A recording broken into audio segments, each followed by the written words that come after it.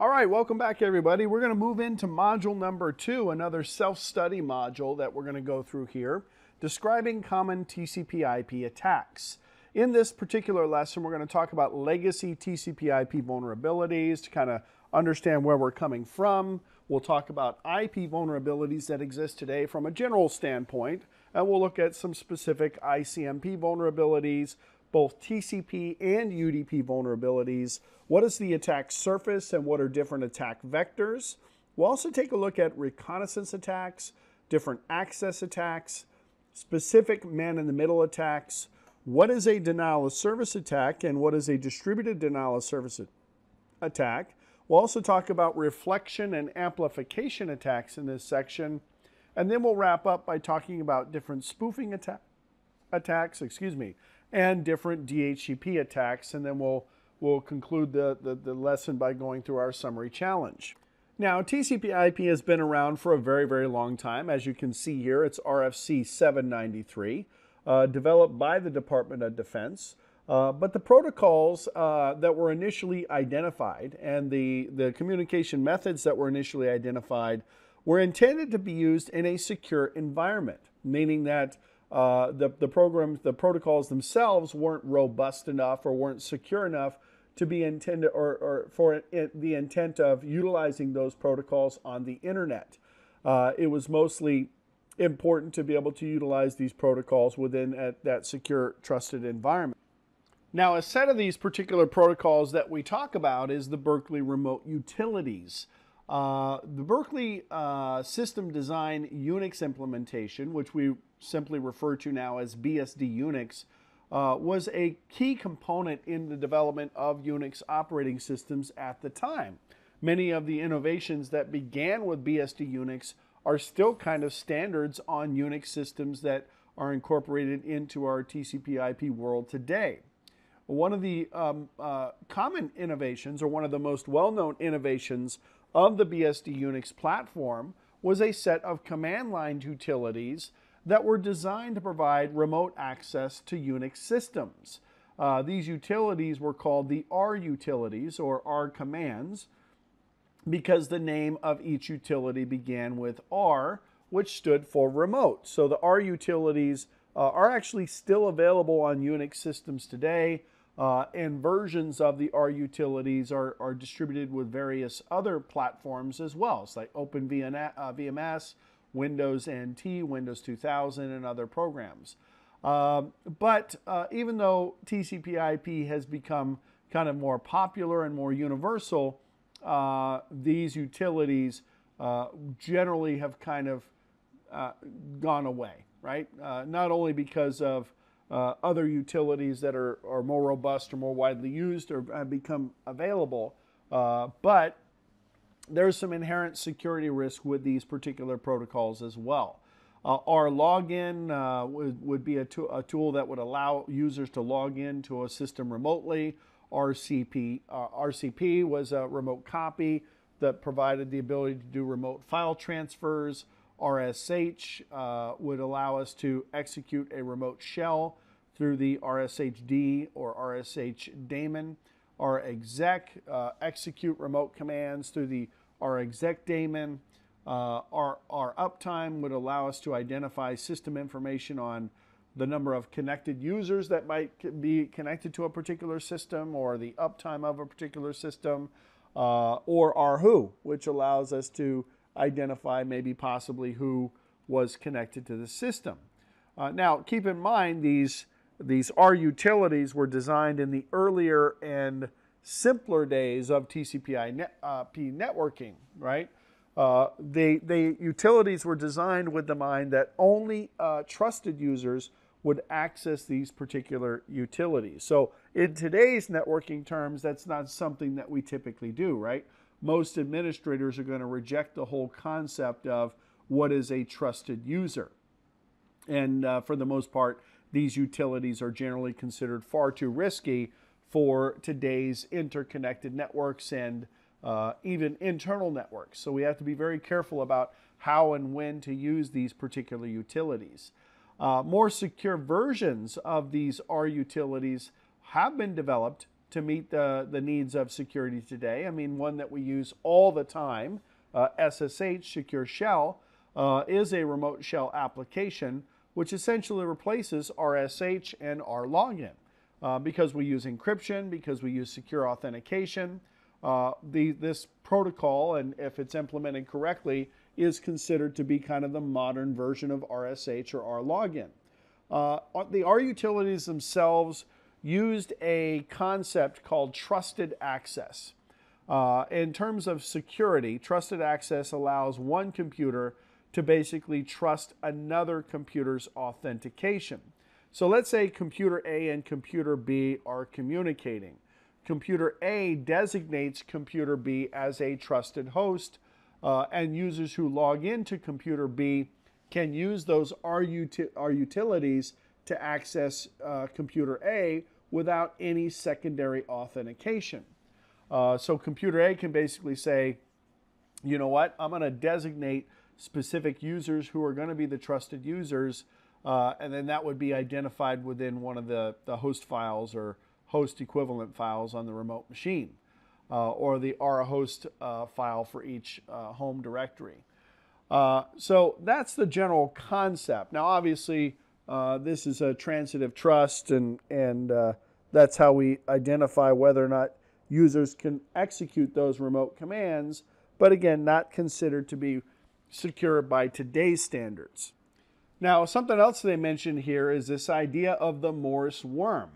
In November of 1988, this was one of the very first worms that were distributed by the internet and infected quite a few machines. I think at that time there were probably about 60,000 computers that comprised the internet at the time, and almost 10% of those machines, 10 to 15%, the numbers kind of vary, were actually infected with the worm itself. This actually resulted in the very first felony conviction of Robert Morris under the 1986 Computer Fraud and Abuse Act. So the worm itself was actually written by a graduate student at Cornell University. His name is Robert Morris. And like I said, he launched this in November of 1988. But he launched it from computers at MIT, at the Massachusetts Institute of Technology, with the hopes that somebody would suspect somebody at that school or that educational facility was responsible for propagating or installing the worm and propagating it throughout the internet. The original concept was created by Morris just to simply see if it could be done. Again, it was released at MIT because Morris was studying at Cornell, and eventually, actually, Morris became a professor at MIT, which is kind of ironic. But and then he then went on to have ties to the NSA and so on. The worm actually exploited several different vulnerabilities to gain access to a particular system. There was a hole in the debug mode of the SendMail program. There was a buffer overflow or overrun hole in the fingered network service. And then there was also the transitive trust that we discussed, which enabled people setting up things like network logins with remote execution or remote shell without any sort of password requirements. All right. The worm also had some functionality to exploit weak passwords on systems as well. The initial concept was, hey, I don't want this worm to be actively destructive. I just want to see or demonstrate at least the weaknesses that are present in a lot of the computing systems at this time, right? At the time that this worm was released. But the unintentional consequence of infecting thousands and thousands of computers was basically a coding error, right? Morris had built the code in to not check whether or not a computer had previously been infected, so it became a persistent worm, and it would continue to infect machines multiple times, with each additional infection slowing the machine down until the machine became unusable. So it became a denial of service attack. and crash the computer. This, I believe, cost the U.S. government said anywhere from $100,000 to $10 million, and the worm itself, like I said, infected a significant number of machines. Now, it only infected DEC VAX machines running 4BSD or specific types of machines, but nonetheless, it was definitely a pivotal moment in terms of network security. I think in the end he got a bunch of community service and he had to pay $10,000 or $12,000 in fines and so on. All right, so which four options are considered the main protocols of the Internet Protocol Suite? Well, this is relatively straightforward. In this particular case, of course, TCP and UDP would be considered parts of that, right? The user datagram protocol and the transmission control protocol. IP, our layer 3 component. ICMP is also a layer 3 protocol. These all kind of fall under that TCP IP umbrella. This is actually protocol number 1, believe it or not. This is protocol number 6 and protocol number 17. So these protocols here, HTTP, SSL, FTP, and Telnet, these are all application layer protocols. HTTP runs over TCP, SSL runs over TCP, FTP runs over TCP, and Telnet runs over TCP, which of course then would also run over IP. So these are more application layer protocols in this case. Now, as a protocol, IP has several different vulnerabilities as well, and these are well-known vulnerabilities that exist even today. Inherently, the protocol itself is a relatively lightweight protocol. It's considered a connectionless protocol, so there's no active state information about the flows of information that are passing back and forth between two clients that are natively speaking IP. We rely on higher level protocols to provide that state information like TCP. But the general role of IP is to just provide end-to-end delivery. We really depend on the upper layer protocols to provide for reliability, session tracking, accountability of the sessions themselves, and so on. So we have an addressing component at layer 3 that allows us to identify the sender and receiver of the information, but inherently, because we don't have all of these things built into the protocol itself, the protocol has some vulnerabilities. I often tell my students when we're dealing with protocols that are what I would consider dynamic by nature, protocols like DHCP or DNS or ARP, where there's some sort of client-server transaction or some sort of information gathering by sending and receiving various messages. These protocols are inherently vulnerable because of the way that they're designed. The idea, for example, of ARP, the Address Resolution Protocol, which allows us to essentially discover the MAC address of a destination host when we only know the destination host's IP address. Well, ARP is a broadcast-based protocol. And as a broadcast-based protocol, other people within the broadcast domain are going to see those messages and they're going to make a decision. Do I ignore the message because it's not intended for me? Or if I'm an evil person or an attacker, then I might go ahead and intercept that message, respond on, as the intended recipient to either poison information or spoof information that might be received on the receiving client. SMTP is also a target for spoofing because of the ability to control email messages, right? So a lot of these protocols, DHCP, the dynamic trunking protocol, VLAN trunking protocol, spanning tree, ARP, all of these protocols have some vulnerabilities inherently just because of the nature of how the protocols are written, all right? And there are many, many different types of attacks that can exist. We'll go ahead and break down some of these in general, and then we'll see some more specific details later on. So let's start with a man-in-the-middle attack.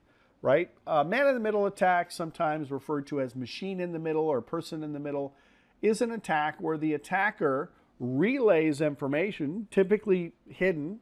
They've hidden themselves and they're kind of stuck themselves into the middle of the conversation for the intent of either simply capturing the information between the two clients that think they're directly communicating with each other, or even maybe possibly altering that information as the communication takes place. So we call this an eavesdropping attack, right? The attacker makes an independent connection with the victims, and then it relays the messages between them to make those victims believe that they're directly communicating with each other over a secure private connection. But the reality is that that entire conversation is being controlled by the attacker. Now, in order to do this, the attacker has to be able to intercept all of the messages that are passing between the two victims and maybe even possibly inject new messages. It is pretty straightforward in many different situations. We can use an unencrypted access point to insert ourselves into the conversation. We could use protocols like DNS and poison DNS information so that if a victim queries a DNS destination, we can respond with the IP address of the attacker and then forward that information on. We can do this with DHCP poisoning, right, or DHCP spoofing, where I might alter the client's default gateway with the intent of pointing that default gateway to the attacker, and so on. So there are many, many different ways to kind of facilitate this man-in-the-middle attack. Now, there are also some ways of protecting against these types of attacks.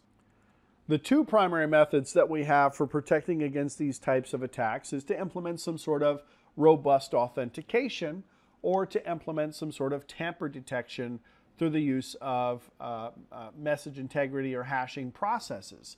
The authentication piece is what provides us at least some level of certainty that the message comes from a legitimate source. And as long as the authentication methods or the authentication credentials that we're using are legitimate and secure, we can have, relatively. So basically, any system that is going to try to secure itself against a man-in-the-middle attack has some sort of authentication method in place. We could use public key cryptography. We could also send messages over the secure channel. We have different key agreement protocols that we can use, to establish the security session itself. With public key infrastructure, we can use protocols like TLS, transport layer security, that allow us to harden TCP transactions against man-in-the-middle attacks. We can exchange certificates, which get issued and verified by a third party, the certificate authority in this particular case, and the original key then can be used to authenticate the CA as well as the other individual that's part of that communication process. We can do HPKP, HTTP public key pinning, DNSSEC to protect against DNS types of attacks or DNS man-in-the-middle attacks and so on. We can also implement different tamper detection mechanisms. Typically, hash functions would be used for this. So we take a time to hash the data and then use that hash information to verify the authenticity or the integrity. Not the authenticity necessarily, although there's an authentic component to it, but the integrity of the information that's being exchanged between the two parties. Now, the next thing we'll talk about is session hijacking. In the case of session hijacking, this is really another form of man-in-the-middle attack. We could say, for example, that Bob and Alice want to communicate to each other, and Evil Eve in the middle is doing some sort of source-routed IP packets or performing some sort of source routing, which encourages both Bob and Alice to send the packets through Evil Eve's machine. The source routing can be done, or if source routing is disabled, the attacker could use a blind hijacking method where it guesses responses of the two different machines, and then the attacker could send a command to a host and maybe to influence how that host communicates. It may not ever get a response, but it is still kind of acting on the two victims in this particular case. All right.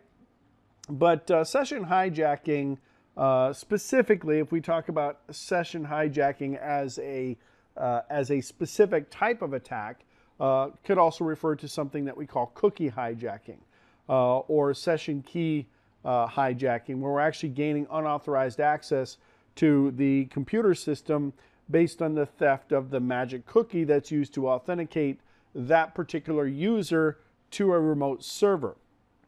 There is one called the pass the cookie technique, for example, where we actually will go through several different steps within the attack chain. Number one, we acquire the cookie from the victim's browser. It could be through a process dump or accessing the cookie storage on the disk itself. We exfiltrate that information, specifically the necessary authentication cookies. We open up the browser on the attacker's machine, navigate to the domain or the domain that we're trying to access. We use the developer console in this case to send the cookie to the domain, and then we, by specifying the document value or the cookie value as a key value in the UI, and then we refresh the page and we look as if we're logged in as the victim, right? There are different mitigations, of course, to protect against these types of attacks, and most modern browsers have methods in place to protect against these types of attacks. We can delete our persistent cookies. We can delete session cookies. We can only access the session cookies if we're the administrator of the machine. We can also use other cloud service transaction providers like threat detection providers, RBAC, firewalls, and so on. We can only, we can maybe even request additional authentication for proof of authenticity, and so on. Now, another type of attack is an IP address spoofing attack.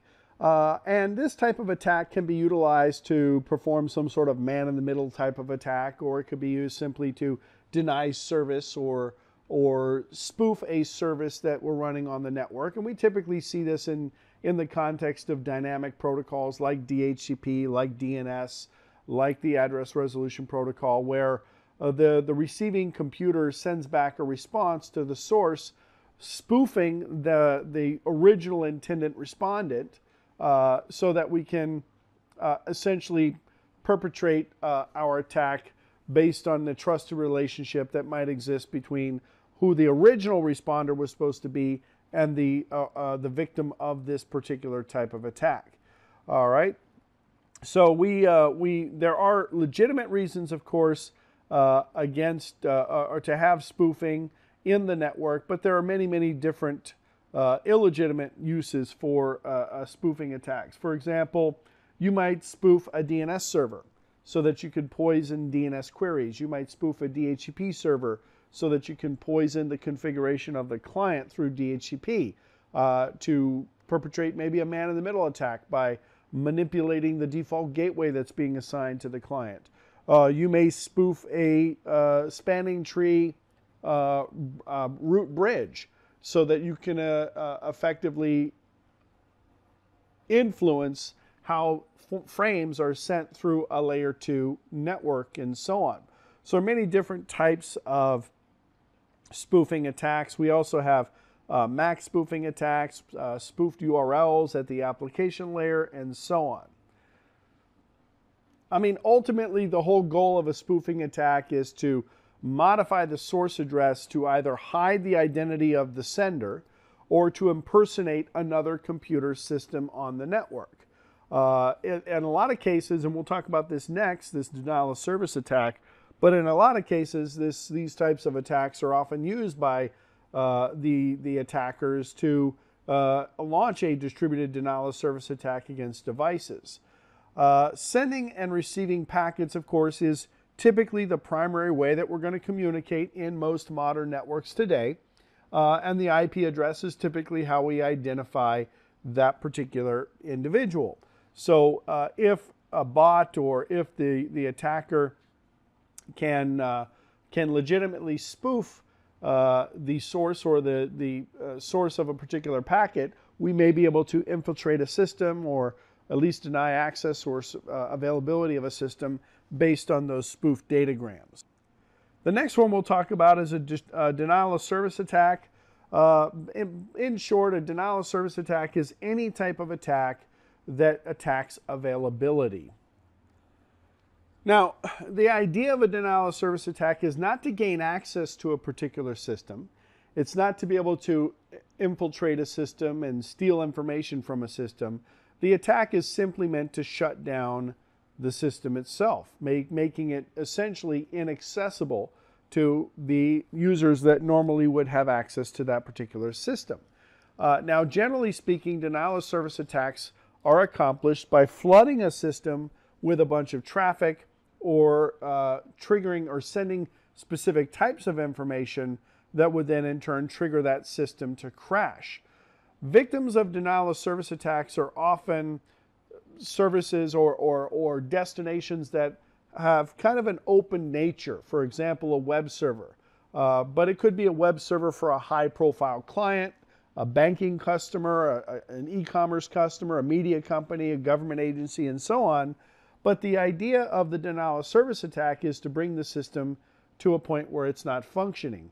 The denial of service attacks typically don't result in any kind of theft or loss of significant information on the asset itself, but it could still cost a company money in time in mitigating that particular threat, but it also could affect the overall reputation of the organization. There are two general methods of denial of service attacks, flooding services or crashing services. A flood attack occurs when basically the system receives just too much information or too much traffic sent to the server, and the server doesn't have the ability to process that information or buffer that information, which causes that system to slow down and eventually stop working. Buffer overflow attack is really kind of the most common denial of service attack that we see today. The concept of a buffer overflow attack is to send more traffic to the particular destination than the system is designed to handle. It does include several different types of attacks. A buffer overflow attack is really kind of just a general description, but it could be an ICMP flooding attack where I send a bunch of spoofed packets of pings to the computer to overwhelm the computer. This could be a Smurf attack or a ping of death. I can do a TCP SYN flood attack where I'm sending a whole bunch of TCP SYN requests to a computer. That computer is then responding with SYNACKs based on the availability of that particular port. But if I can send enough of those and continue to open up ports, I will essentially starve out that particular computer. All right?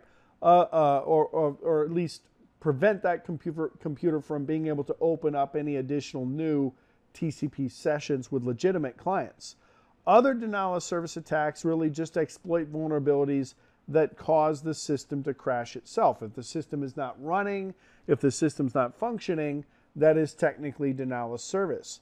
We may take input data, send it to the system, and then based on a bug or a vulnerability of the target system, will cause the system to destabilize and eventually crash. All right. Now, another type of attack is a distributed denial of service attack. We're going to talk about that oops, sorry about that. We'll talk about that, and then we'll also talk about resource exhaustion attacks as well. A distributed denial of service attack is a different type of denial of service attack where multiple systems synchronize the denial of service attack from different attack vectors to attack a single target or to attack a single system. The difference here is that instead of being attacked from one individual location, which generally is relatively easy to identify, as malicious, relatively easy to identify as a targeted attack, we'll distribute that attack across thousands or tens of thousands of computers. Number one, we can leverage those computers and provide a greater volume of information to attack the computer itself. The location of the attack is very, very difficult to identify because of the random distribution of the attacking systems themselves. It's more difficult to shut down the attack if it's coming from multiple vectors, and it is actually kind of difficult to identify. I mean, it would be relatively easy to see anomalous behavior if one client is generating 10,000 TCP SYN requests from a single source. But if I have one SYN request coming from 10,000 clients, that would be much, much more difficult to identify as an attack because it's not uncommon for a single client to send a single TCP request. The last one is the resource exhaustion attack. This could be a scenario where it's an attack against availability. So let's say a perfect example is a DHCP server.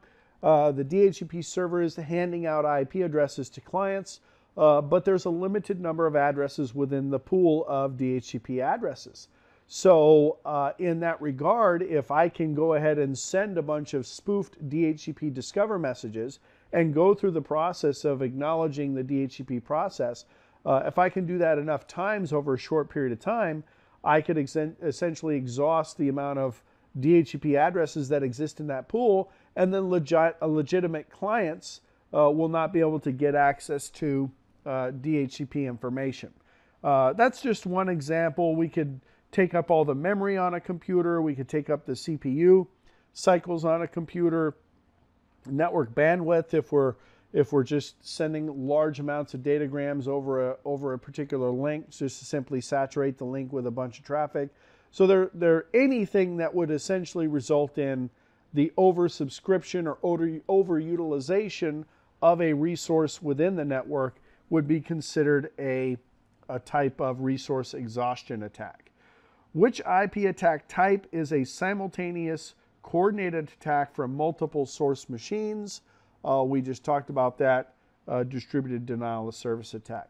By the way, how are these DDoS attacks usually facilitated? How do we actually get all these different computers to perform the attack? Do I have to, as an attacker, do I have to set up a bunch of my own personal computers to launch these attacks? No. What I do is I set up a botnet. A botnet is a group of computers that belong to individuals that are not typically part of my, I don't necessarily own those computers, or I don't necessarily have full control of those computers, but we have these internet connected devices. They're running some sort of bot application on them, and then we can use these botnets to launch these different attacks. We control the botnet using a command and control server, and the idea here is that we've got all these computers that are acting as kind of a tool for us as the attacker to launch the attack. So some sort of malware or some sort of virus was installed on the computer to get it to participate in this particular botnet, and then based on that, we were able to launch that attack from multiple sources, if you will. All right, the core components of the botnet is the botnet originator. That's going to be the bot master, and then it's going to be the one that's controlling the botnet remotely. So we have different control protocols, typically with IRC or some sort of IRC-based application. We can modify SMTP implementations. We have the zombie computers themselves. Those are the ones that are connected to the internet that have been compromised by the hacker with a virus or a Trojan to then join that computer to the botnet, and then using some sort of remote software, we can then have those computers spread email spam, launch denial of service attacks, and so on. In fact, many different of these computers that are part of the botnet, these zombie computers don't even realize that they are even compromised. They don't even realize they're participating in this particular botnet. Some of the command and control protocols, Telnet, IRC, Internet Relay Chat, peer-to-peer protocols, DNS or domain information, and so on. So the hacker builds a Trojan, an exploit kit, starts infecting computers. With this malicious application, those computers become part of the botnet, I should say. The bot then instructs that infected computer to take or to connect to the command and control server, and then we can identify how many computers are part of the botnet, how many computers have been infected, and then we use those bots to gather things like keystrokes, to steal credentials, to launch attacks, and generally speaking, these are relatively widespread. You know, some of the common botnets, I would say probably Conficker was one of the most robust ones. It infected over 10 million computers. The Brito Lab infected over 30 million computers. We had some other ones as well that were relatively robust. I'm trying to think of, those were kind of some of the larger ones. I mean, we did have Mariposa, which was about 12 to 15 million computers, I believe.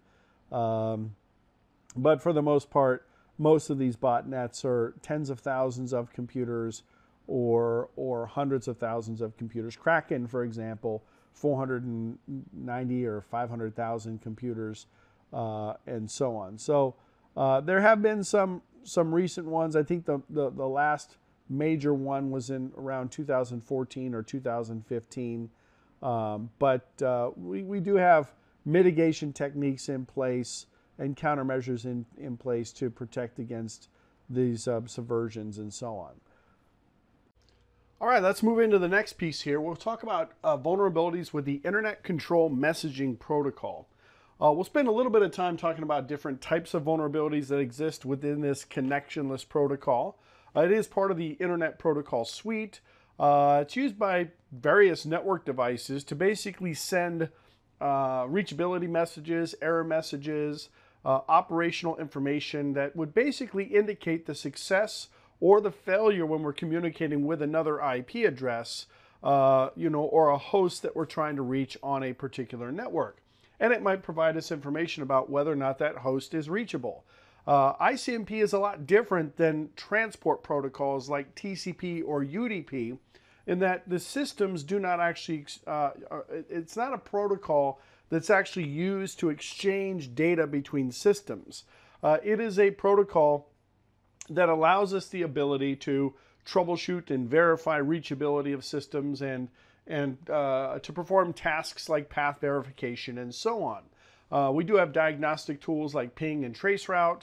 ICMP has been around for quite some time. It was actually defined in RFC 792. ICMP v6 is a little bit later, RFC 4443. But the idea here is that the protocol itself is just basically part of the overall Internet Protocol Suite. ICMP messages themselves are typically used for things like diagnostic or control purposes, or they're generated in response to errors in general IP operations. An example of these operations would be where the IP datagram has a field within it. In IPv6, we call it the hop limit field. In IPv4, we call it the time to live field. But that field typically will get decremented by 1 for each layer 3 device that the packet passes through. And if the end result is that the time to live or the next hop limit field reaches a value of 0, that packet is going to be dropped, and then some sort of ICMP time exceeded message is going to be sent in that particular case. We also have other utilities like traceroute that we can use to manipulate those IP TTL fields or hop limit fields looking for the specific ICMP time exceeded messages so that we can identify different hops along the path.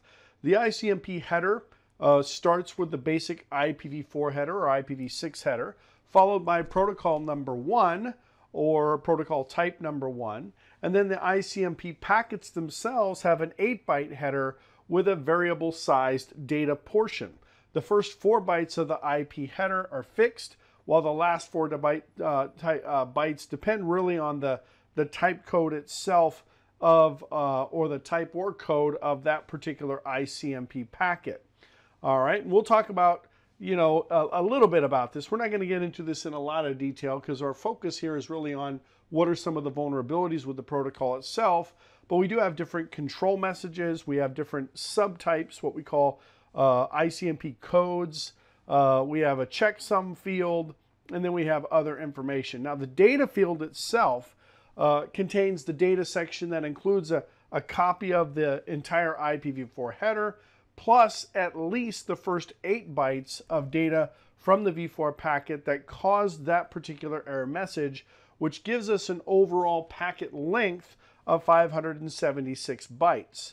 That data is what's going to be used by the host to match the messages to the appropriate process that's being processed by the application. And for example, if a higher level protocol uses port numbers, those port numbers would probably be listed within the first 8 bytes of the original datagram's data field. All right. Now, it is the very nature of these variable sizes of ICMP packet data sections that that would be potentially exploited. The ping of death, for example, which results in large or fragmented ICMP packets, which could be used to perpetrate some sort of denial of service attack, and so on. ICMP data, the data field, could also be used to create what we call covert channels for communication, which we refer to simply as ICMP tunnels.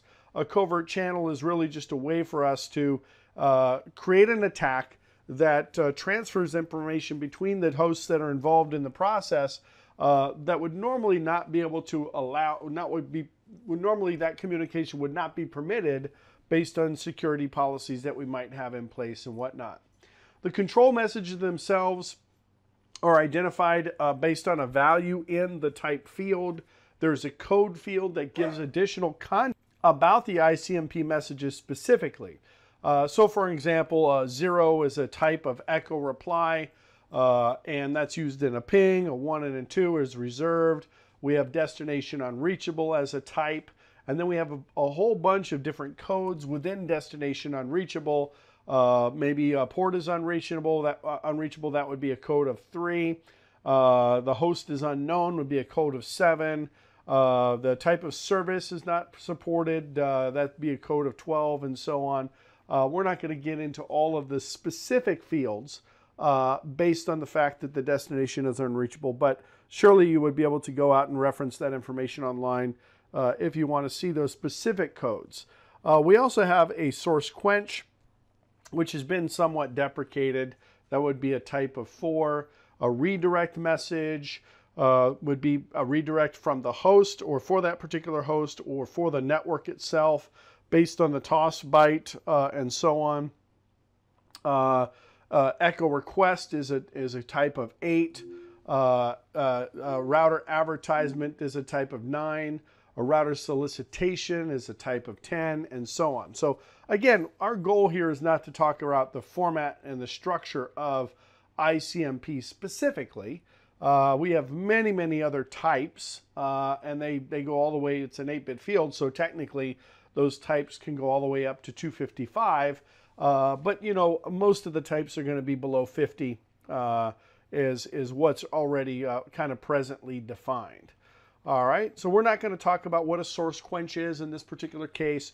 We're not talking about what a redirect is and so on. Our goal here is to really talk about what are the security issues that exist with ICMP that we need to be concerned with when we're talking about this particular protocol within our enterprise.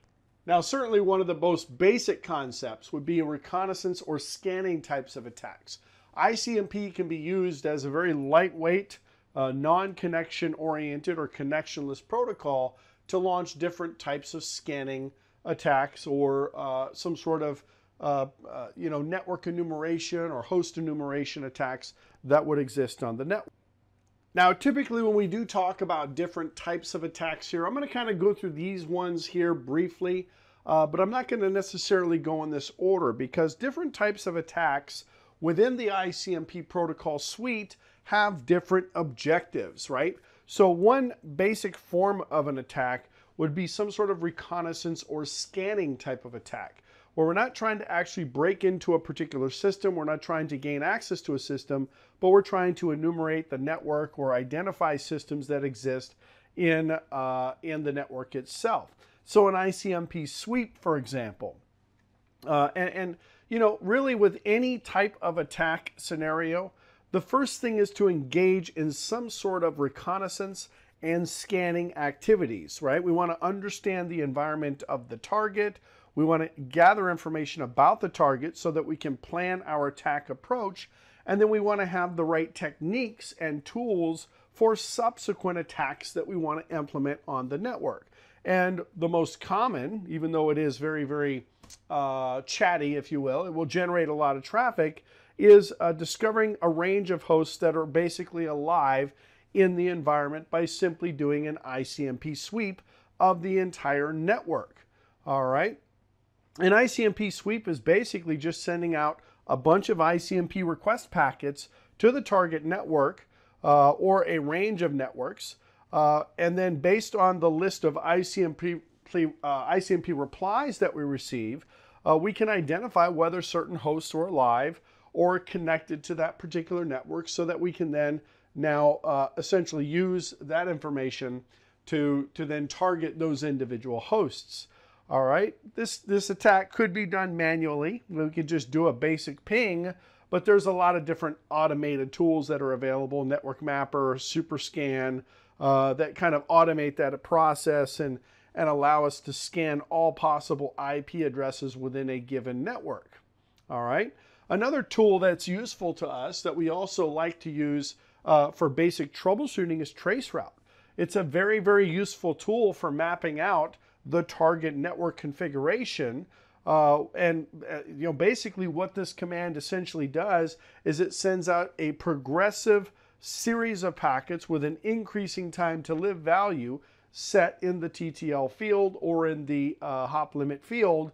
And then when an intermediate device or router receives a forwarding packet, it's going to decrement that TTL value of that packet before forwarding it on to the next router. Now, if that value of the packet or if that value of that field reaches 0, we send an ICMP time exceeded message back to the originating host.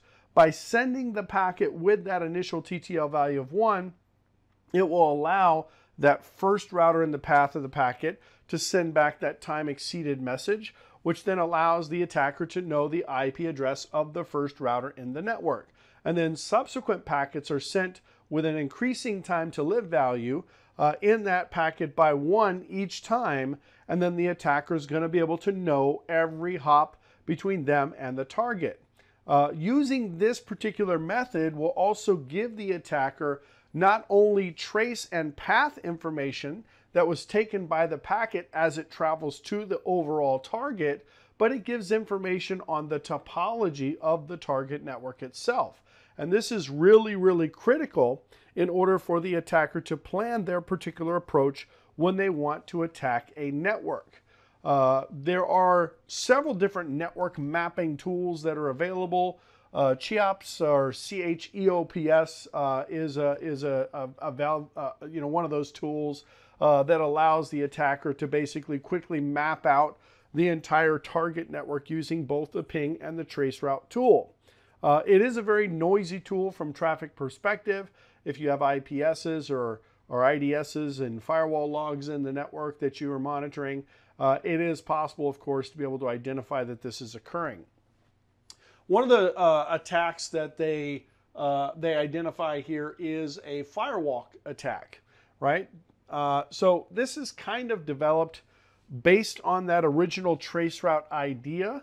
which firewalk is used to identify ports that are open on a packet filtering firewall. Now, the purpose of doing this is to really map out the filtering rules that are being set up at the packet filtering firewall. Remember, we're talking about stateless packet filtering in this particular case. Firewalking is typically done in two different phases. Phase one involves doing a trace route from the attacker to the eventual target firewall to identify the number of hops that it will take for a packet to reach that particular firewall. And during that particular scanning phase, the TTL value of the packets are going to be set up one greater than the firewall, and we're going to send those packets to a known host behind the firewall. If we get an ICMP time exceeded message, that would mean that the packet has managed to get past the firewall, causing the ICMP packet to be returned with by the known host because the TTL value was actually decremented to 0. Otherwise, it could be kind of inferred or at least deduced that there was some sort of filtering rule on the firewall which stopped that particular traffic flow. All right. Inverse mapping is another technique that can be used with ICMP. It's basically used to map internal networks or hosts that are protected by a filtering device. Usually some of those systems are not reachable from the internet. So we use routers, which will give us a way internally within the internal architecture. Well, ultimately, it's just going to give us information of the network. Even if the question they were asked doesn't really make sense for the type of scanning that we might be doing on the network. Our goal is to compile a list of IPs that list what is not there and use that to conclude other things that are probably there, if that makes sense. That's why it's referred to in this particular case as inverse mapping. So typically step one, as an attacker, I would send an ICMP reply message to a bunch of IP addresses that are behind the filtering device or the firewall itself. Once receiving those ICMP reply messages, since the filtering device doesn't keep state information of ICMP requests, it would or possibly could allow those packets to reach their destination. If there is an internal router, the router will respond typically with a host unreachable for every host that it cannot reach, giving you, the attacker, the knowledge of all the hosts that are present behind the firewall or the filtering device in this particular case. Another type of attack would be an OS fingerprinting attack. Before any typical attack is launched, other than knowing that the host exists, it is probably, as you guys can infer, extremely beneficial to understand what the underlying operating system is, as well as the list of services that a particular host might run.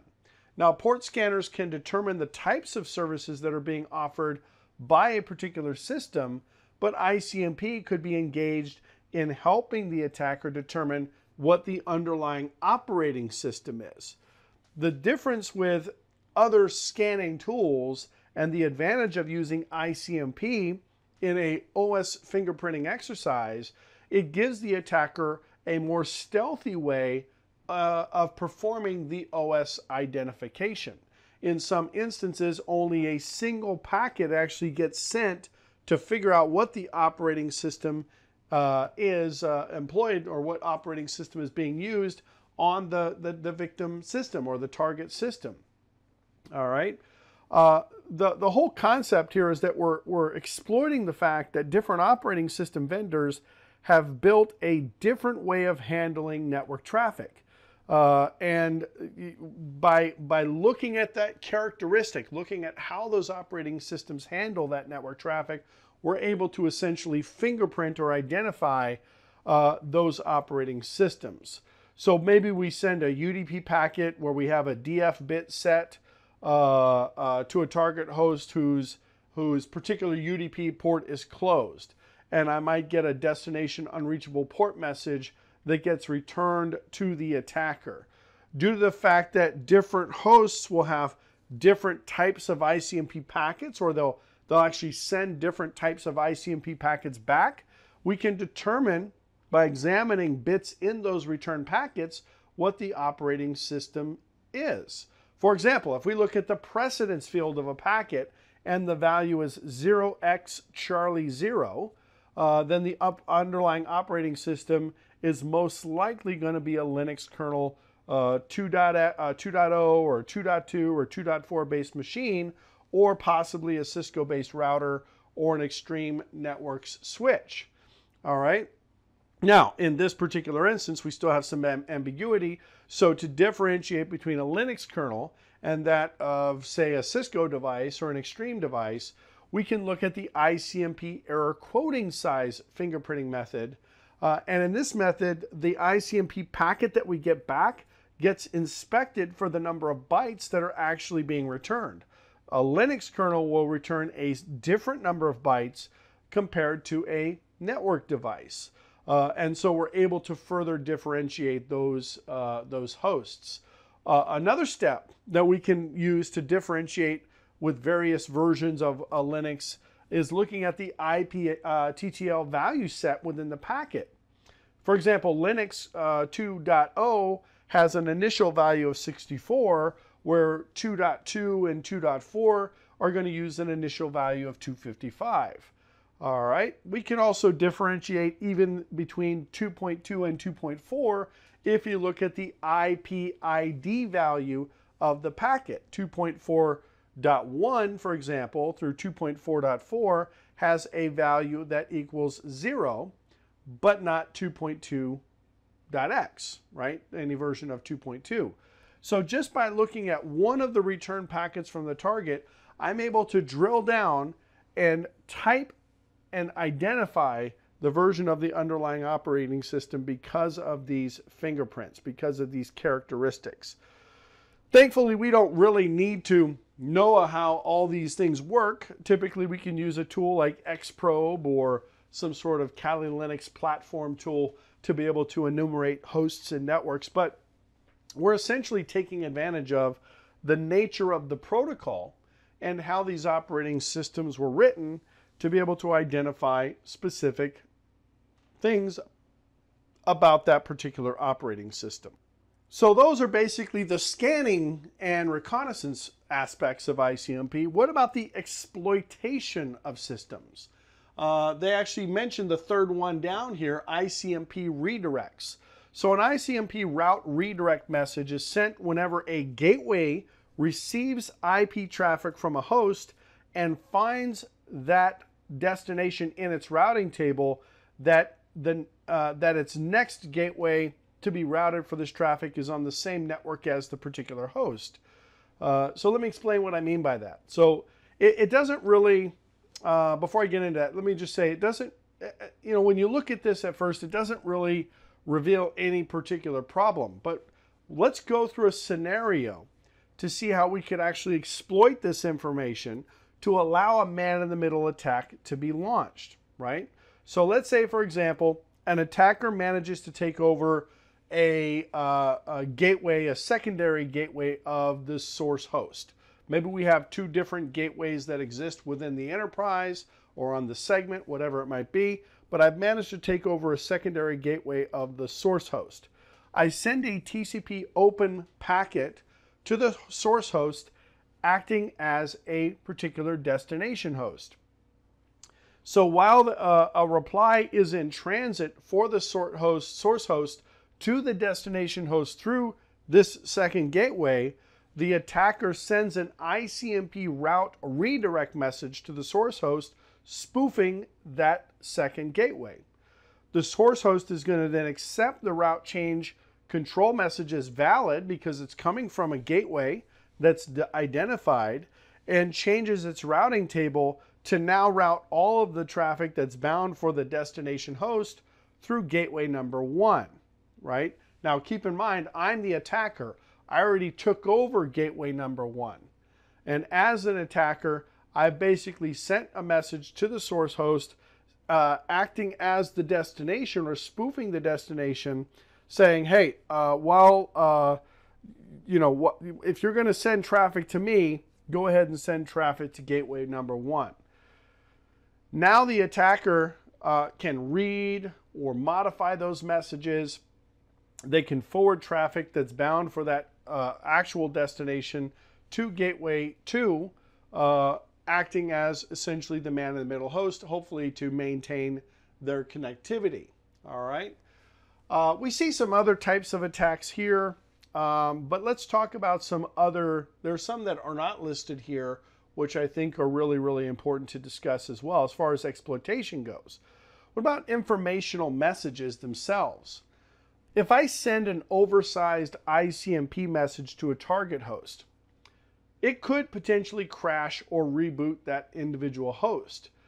Some operating systems actually don't know how to handle packets that are larger than the maximum size that were identified within the RFC for ICMP.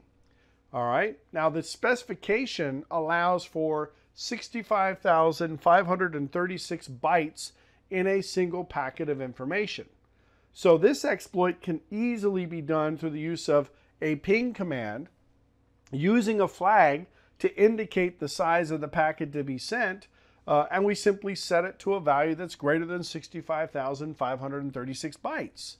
And then the operating system might check on the size of the outgoing packet, and it might say, well, we're not going to allow that to happen. That would be a good protection mechanism to put in place. But there are lots of tools that you can download to customize ping packets. I mean, the operating system might not allow it to happen if I'm using switches within a command line ping, but if I download hping2 or some other tool, it may not limit that capability. All right. Now, if the target system isn't properly secured or patched, it could cause the operating system to freeze or reboot just by sending one oversized packet.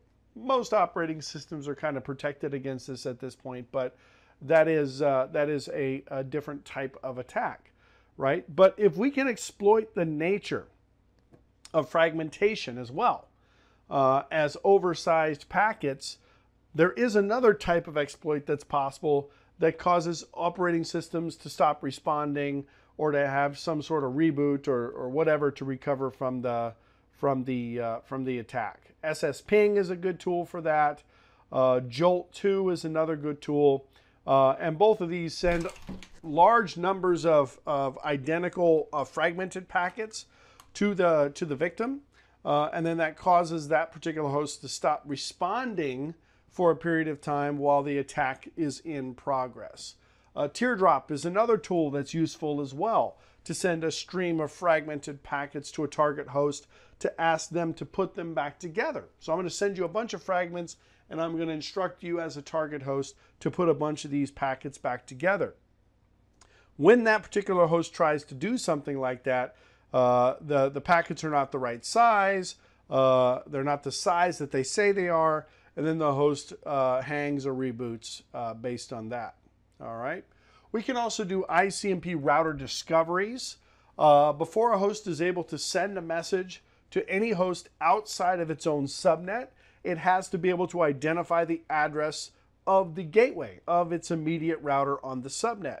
And this is typically done through reading a configuration file when the device boots up, or it could be done through multicast, or it's done through the assignment of gateway through DHCP and so on.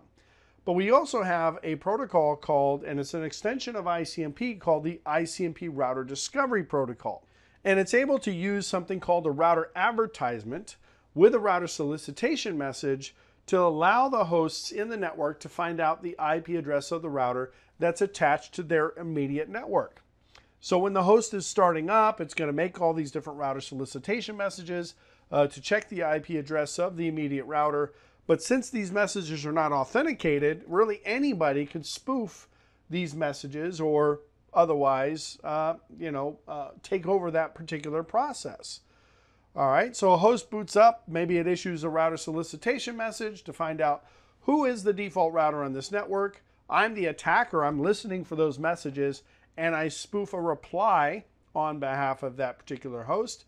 The default route of the host is now set to my IP address as the attacker, and then I simply employ sniffing or man-in-the-middle attacks for all the traffic that goes through that particular IP address.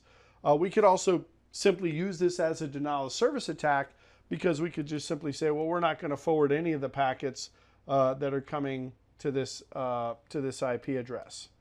All right. There are many, many other types of attacks. Another type of attack would be an ICMP flood. We just simply, it's more of a denial of service attack, but we just simply flood the target with a whole bunch of ICMP messages that basically leaves the attacked host with degraded performance, or in a lot of cases resulting in some sort of denial of service. A Smurf attack. They basically use the whole network of computers to send a bunch of traffic to a victim's machine on the network. In fact, let's take a look at that right here.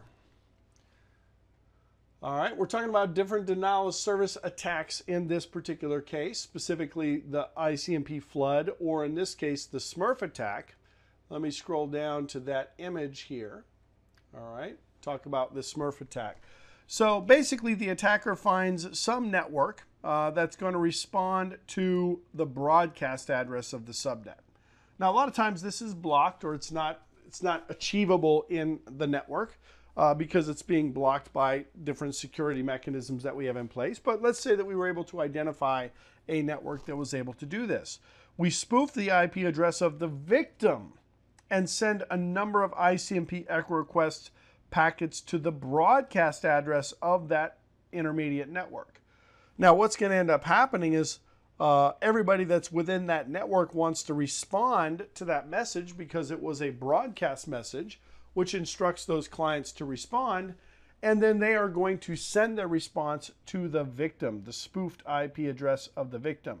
So you're going to get a whole bunch of ICMP echo replies that go to the victim, and then that would result in some sort of denial of service. All right. Now, as always, we want to, once we've done an attack or perpetrated some sort of attack, want to make sure we keep access and cover our tracks. So we compromise the system. We can hide our information being transmitted across the network by using tunneling. Tunneling is another method. So we can tunnel protocols inside of another protocol. Loki 2 is a protocol that does this. It uses ICMP and UDP tunneling to create a reverse shell from the attacked system. So the attacker gets root access on the victim's computer. It gets Loki 2 and it compiles it on the machine. Then we launch the Loki 2 client on the attacking machine, and we get a reverse shell into the victim's computer. Now I have shell access to the victim's computer while tunneling traffic through normal ICMP data packets. Okay? The traffic that's actually being exchanged between the Loki client and the Loki server is almost covert.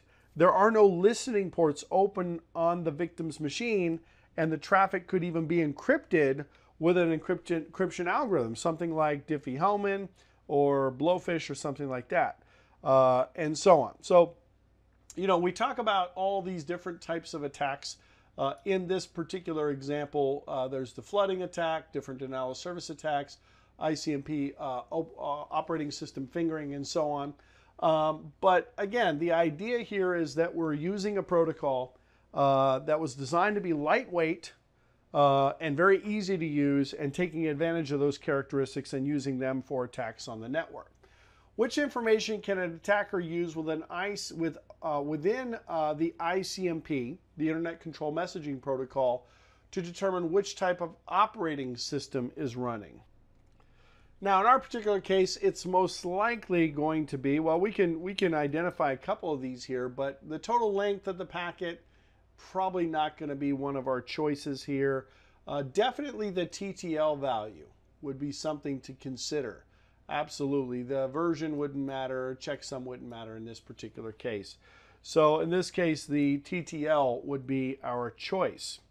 Which option is used to establish a covert connection between two remote computers using ICMP echo requests and reply packets, and which can be used to bypass firewall rules? We can identify firewall rules using firewalking. Smurf attack is just a denial of service attack. We talked about that as part of our discussion here. But firewalking it allows us to maybe potentially identify rules, but it's actually the ICMP tunneling that will give us the opportunity to create that tunnel and bypass those particular firewall rules in this particular case. All right? All right. Now, let's talk about TCP, and we'll get into UDP as well. TCP is a transport layer protocol. It allows us to transport information across the network, but it has a lot more functionality, a lot more characteristics built into it, of course, at the cost of more overhead to provide things like connection establishment, reliability, flow control mechanisms, all of the stateful communications that we typically look for. It has the ability to do sequencing and acknowledgements. We have the ability to identify what type of traffic is flowing and what application layer information exists based on port numbers and so on. There's acknowledgements that guarantee delivery. There's retransmissions. There's flow control mechanisms like windowing to allow us to identify how quickly, how much information should be sent before an acknowledgement is received, and so on. But TCP is defined as a stateful protocol. We can take advantage of that stateful nature to launch different types of attacks. We can also take advantage of that stateful behavior to be able to identify maybe vulnerabilities in a particular communications channel, or to simply take over a communications channel based on that information. Now, the first type of attack that we talk about here is an attack that takes advantage of really the nature of the protocol itself. We call this a TCP SYN flood attack. Now, TCP SYN flood attack is a type of DOS, a type of distributed or denial of service attack, or distributed denial of service attack. And the whole idea of this particular type of attack is that we're taking advantage of what the device is designed to do, right?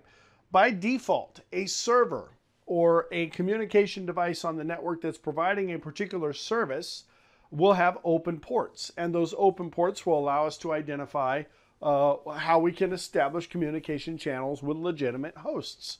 So, for example, a web server might have port 80 open, or it might have port 443 open, or an FTP server might have port 20 or 21 open, and so on. And the idea here is that the server is going to listen for a TCP SYN request on that particular port to be able to identify, hey, I'm able to communicate with you on this particular port.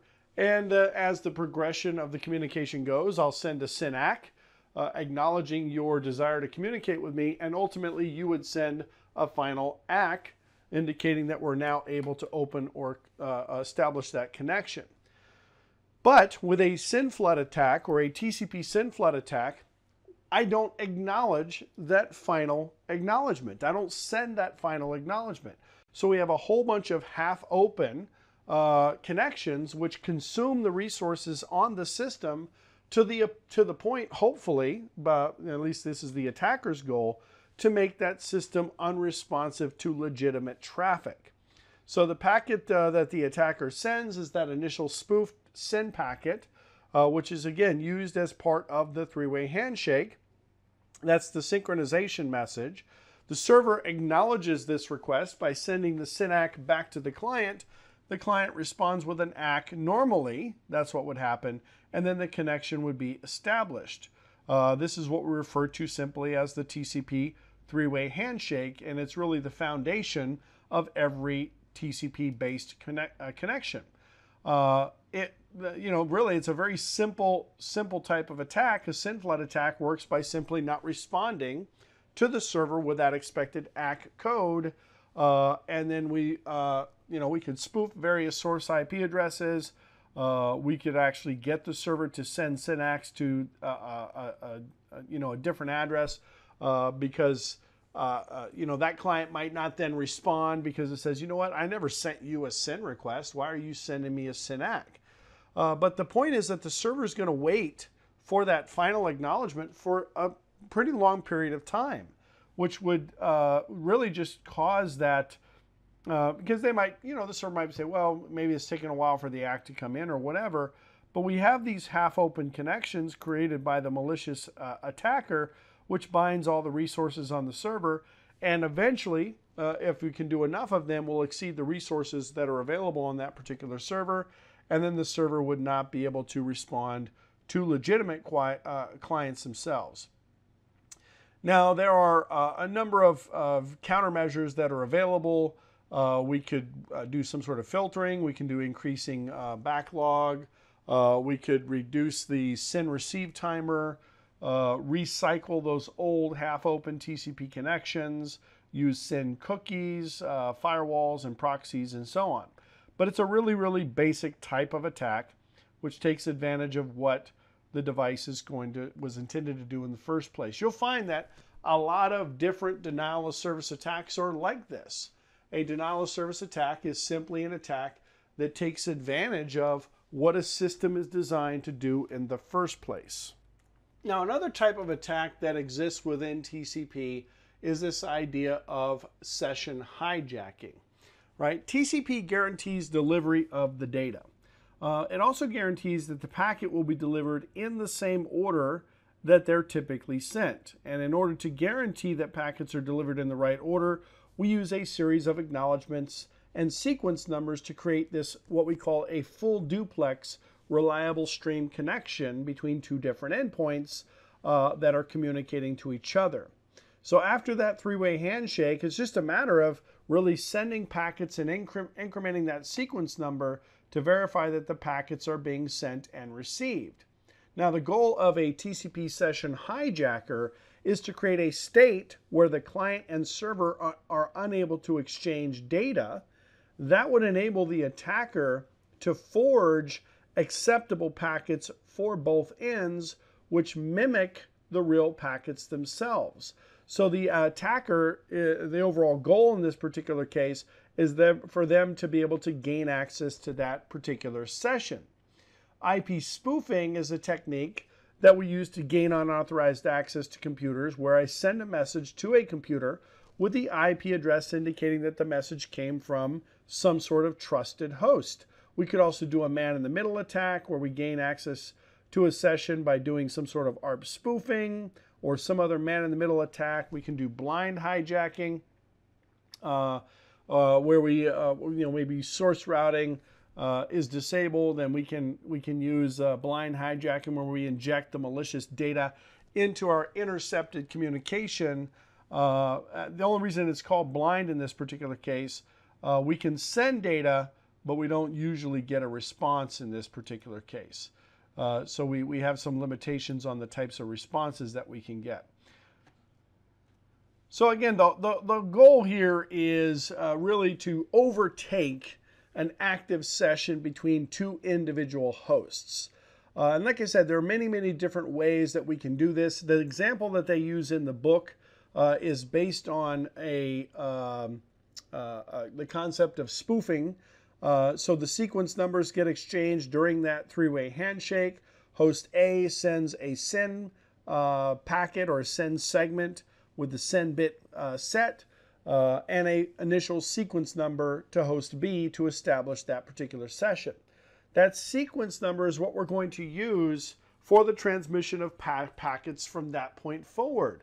It's typically going to be based on the number of bytes that we're sending in the stream. And then, of course, the acknowledgments are always going to be acknowledging what you expect to receive next. So if I send you 1,000 bytes of data, maybe the sequence number is 1,000, you're going to acknowledge 1,001, and so on. It's not quite that simple, but it's very similar to that process. So the first sequence number that we use typically for security purposes is actually random in this particular case. We don't always just simply start with sequence number 1. Host B, on the other hand, will reply with a packet that has a SYN and an ACK bit set. That's part of the three-way handshake, but it's also going to contain an initial sequence number as well, what we call the ISN, and an acknowledgement number. And again, with TCP, we always acknowledge the next byte of data that we expect to receive, or at least the next sequence of information we expect to receive. And then host A will reply with its final acknowledgement with those ISNs as well.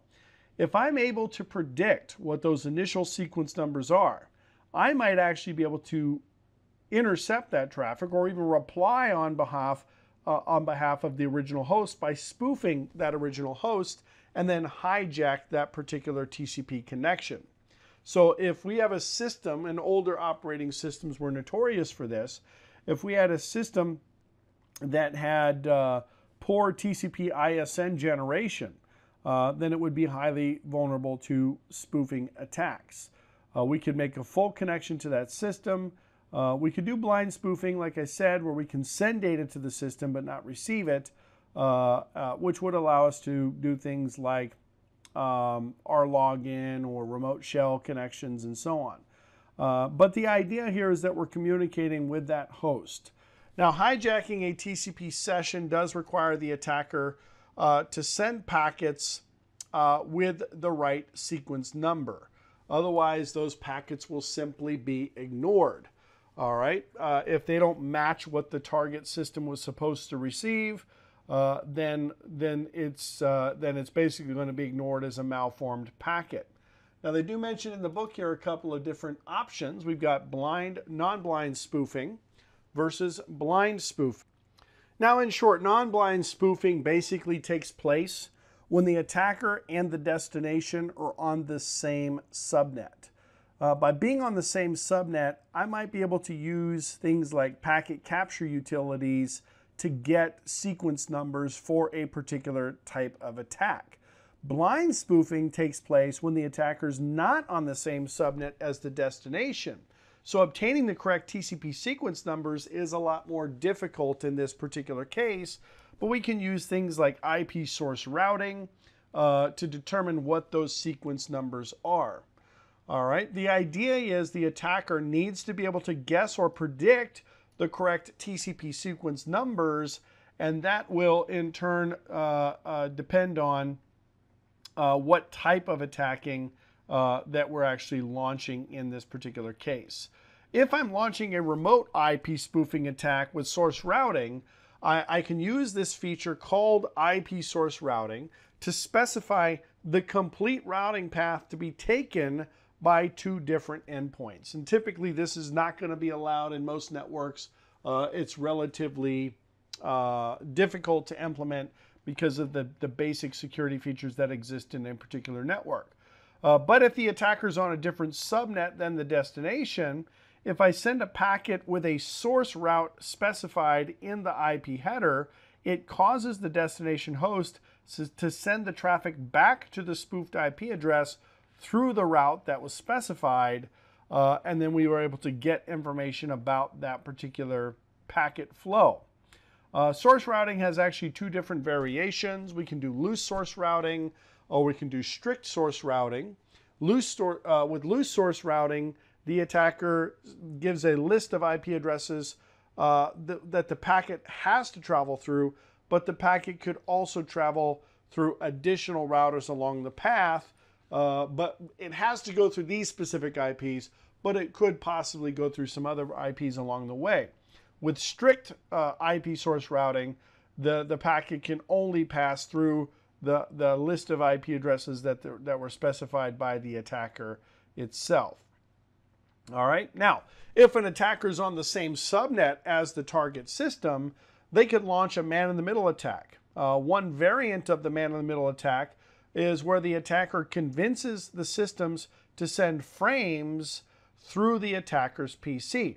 So if I could send a series, for example, of gratuitous ARP frames to a system, those ARP frames could claim that the attacker's layer 2 MAC address was the MAC address of the next hop router. Then the attacker can capture that traffic, forward it to the legitimate next hop router, and maintain connectivity and maintain that information during that session and during that communication process. And the victim may not even notice anything suspicious in this case. Another variant of the man-in-the-middle attack is when the attacker connects to a hub or attaches a hub to the network, and then that network segment carries the traffic that the attacker wants to capture, and then we could connect, and gather that information. We could use span and other techniques as well, but that would mean that we would have to have some sort of access to that device. All right. Now, another type of attack is a more of a denial of service attack as well. It is what we call a TCP reset attack. This attack is also called a forged TCP reset or spoofed TCP reset packet attack, or just simply, as they listed in the book here, a TCP reset attack. And the idea here is that we're just trying to terminate connections by sending a TCP reset packet, right? It could cause a firewall or other devices to interrupt communication if they receive this type of attack. The internet itself is just a collection of computers that need to communicate with each other. And most of the protocols that we use to communicate on this internet are TCP based, where we have these two-way virtual connections that are required between the computers to communicate. All right, but there's a series of messages that we can incorporate within the TCP protocol that allows us to manage the flow of traffic between two hosts, set up the initial connection between two hosts, reset the connection if need be, and so on. Well, one of those flags that happens to be within the TCP header is called the reset flag or the RST flag. In most packets, this bit is going to be a 0, meaning that it's not really going to have any effect. That's the idea. Flag fields are on if they're set to 1, they're off if they're set to 0. But if I set this reset flag to a 1, it's going to tell the receiving computer that I should immediately stop using this TCP connection. I'm not going to send any more packets through this connection, and we're going to go ahead and discard any other packets that I received based on this connection. So basically, it kills that TCP connection immediately. All right. Now, in this particular scenario, if the TCP reset bit was sent by the computer that was one of the connection endpoints, that could be considered legitimate. But it is possible for another computer to spoof those packets or forge those packets containing that TCP reset to either one of the endpoints in the communication channel or actually to both of the endpoints. And then basically that would result in the session being closed unexpectedly. All right. Now, ultimately, the goal here from an attacker's perspective is just to disrupt those TCP connections without the consent of the parties involved. All right. There was a protocol, a program that was called Buster, which was developed in the mid-90s that sent forged TCP resets. There was another story I remember reading about not too long ago, maybe a few years ago. Comcast started using forged TCP resets to block groupware applications and peer-to-peer applications. That they kind of went against the whole concept of this network neutrality or net neutrality, the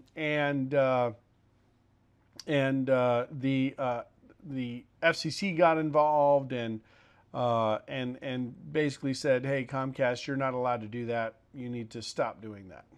All right. Now, what we're seeing in this particular diagram here is basically a graceful closing process, right? I sent you some data. The host on the right is going to the server saying, okay, I'm going to use the finish flag and the acknowledgement flag to say, well, the ACK is for the data that was sent by the server. And then the host is saying, okay, I want to finish this connection. The server acknowledges that and sends its own finish. And then the session basically closes gracefully. But if for some reason I get a reset flag set, I'm going to maybe do a retry, get the reset again, do a retry, get the reset again. And then all of a sudden that application will stop working or stop functioning by, based on the fact that we're resetting that particular connection. All right. All right, let's see here. Which statement about TCP resets is correct. A TCP reset attack is designed to disrupt the three-way handshake. No, we would have already gone through the three-way handshake at this point.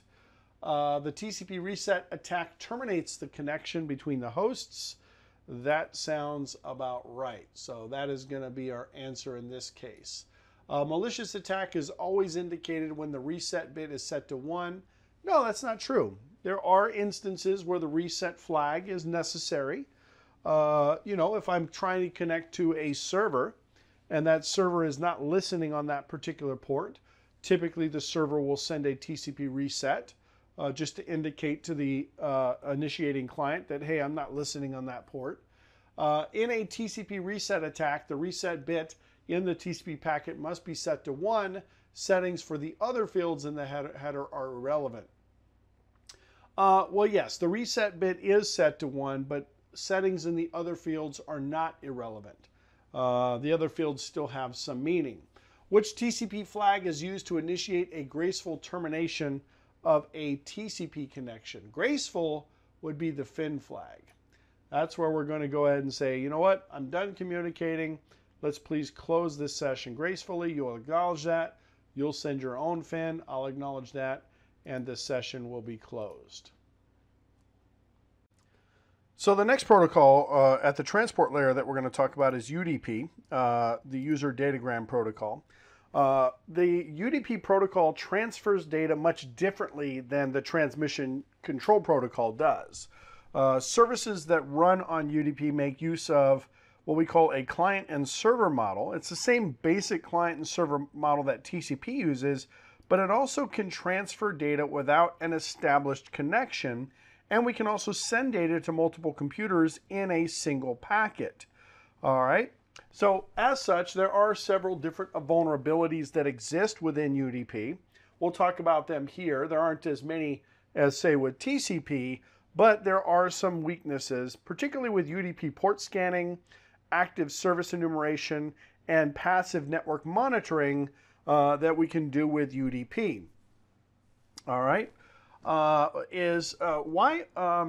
we look at tools like Nessus and other scanning tools, there's often the question about why aren't there any UDP port scanner options in some of these scanning tools? And the short answer to that is that we don't typically see any kind of generic UDP port scans that exist. We have enumeration of lots of different applications, but not specific general port scans. There's nothing wrong with performing a UDP scan, but the tools that are available and the resources that are available typically to probe for UDP ports often reports false information. All right, now in order for us to probe UDP ports, we have to send UDP packets on each of those ports and either wait for no response or potentially some sort of UDP packet response or an ICMP port closed message.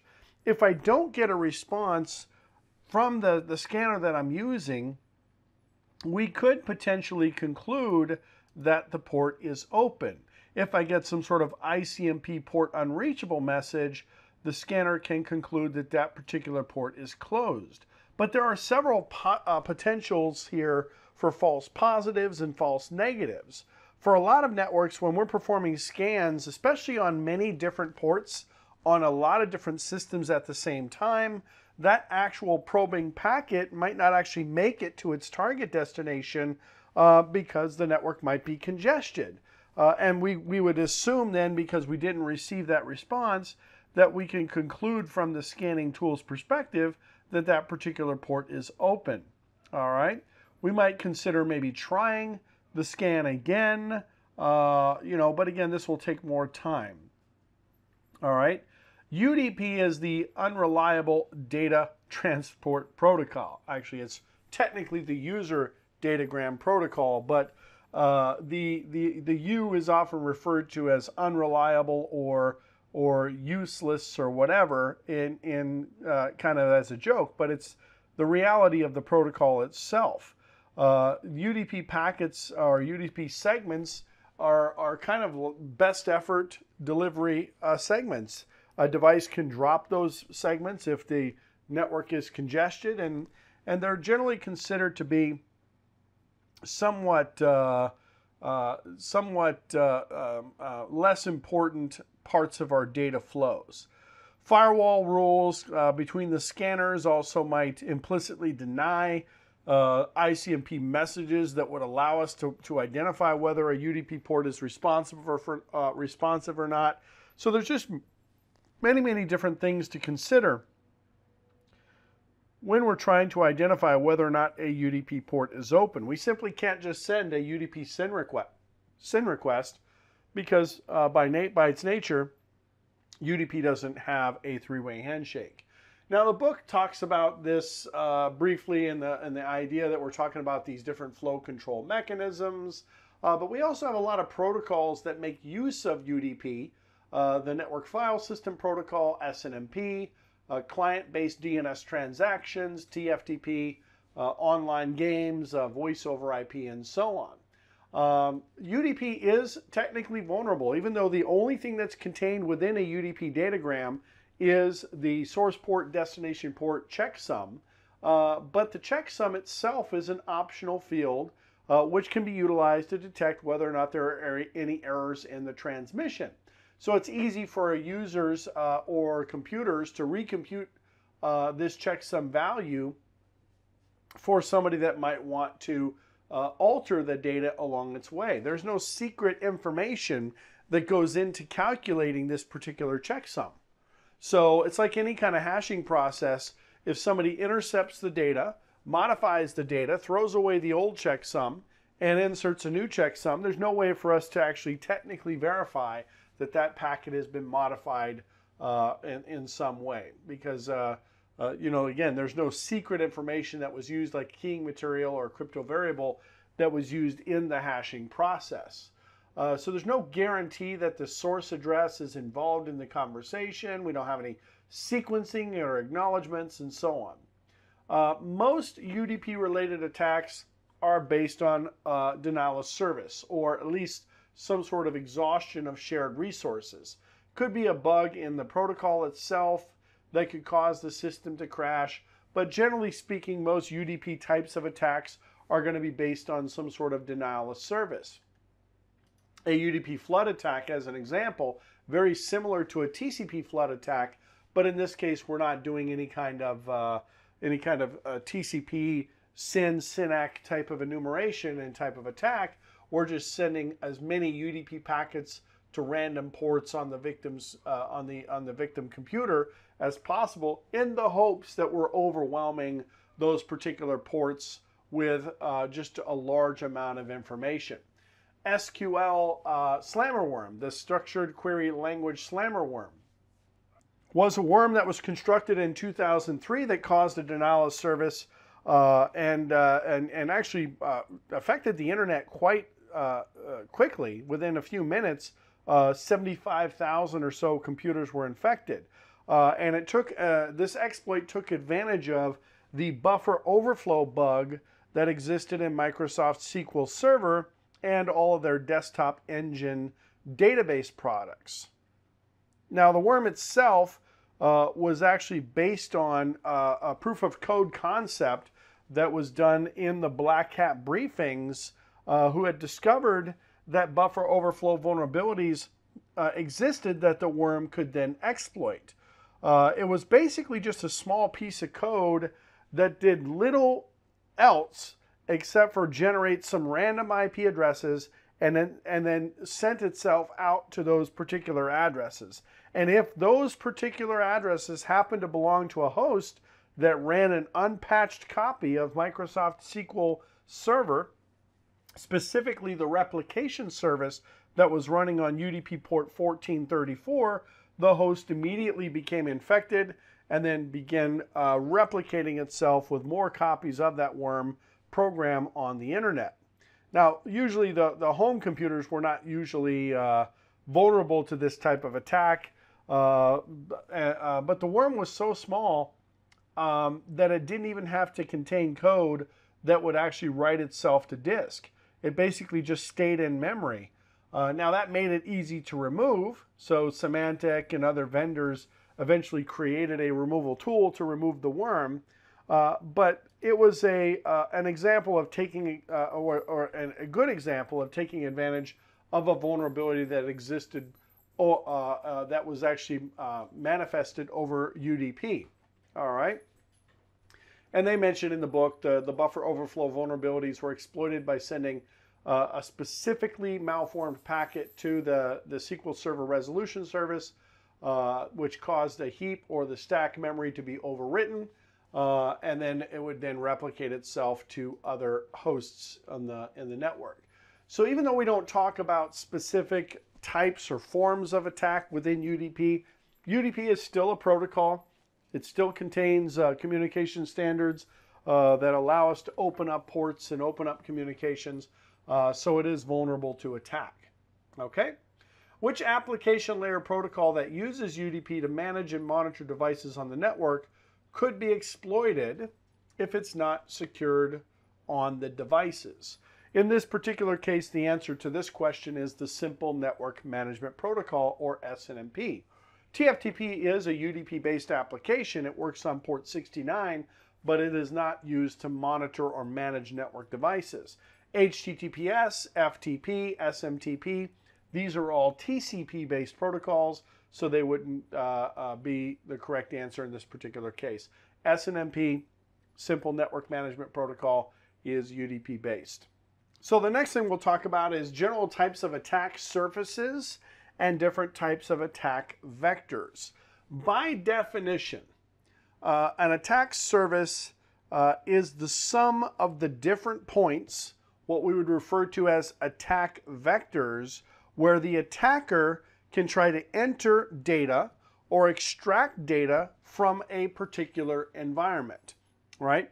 And our goal in any kind of threat mitigation is to keep that attack surface as small as possible using different types of mitigation techniques. Now, there are many, many different types of attack vectors that exist. Hundreds and hundreds of different attack vectors.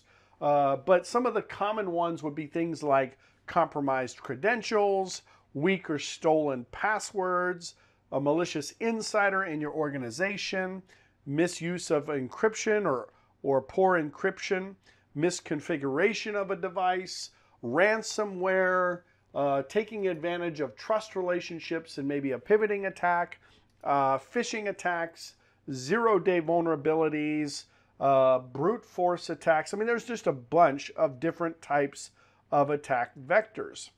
But due to the increase of potential vulnerable points that exist within an enterprise, there is an increasing advantage for hackers and attackers, as they simply need to find one of those vulnerable points in order to succeed in their particular attack. So there are basically 3 steps to understanding and visualizing a particular attack surface. Visualizing the system is the first step, right? That's your reconnaissance. That's your exploration of the system. By mapping out all of the devices, by mapping out the paths and the networks, we can visualize the system itself. Then we find indicators of exposure. This is the second step. Each indicator of a vulnerability could then potentially expose that system within the map, and we could, because they might, be missing specific security controls, or they might not have the right components in place, and then finally find the indicators of compromise.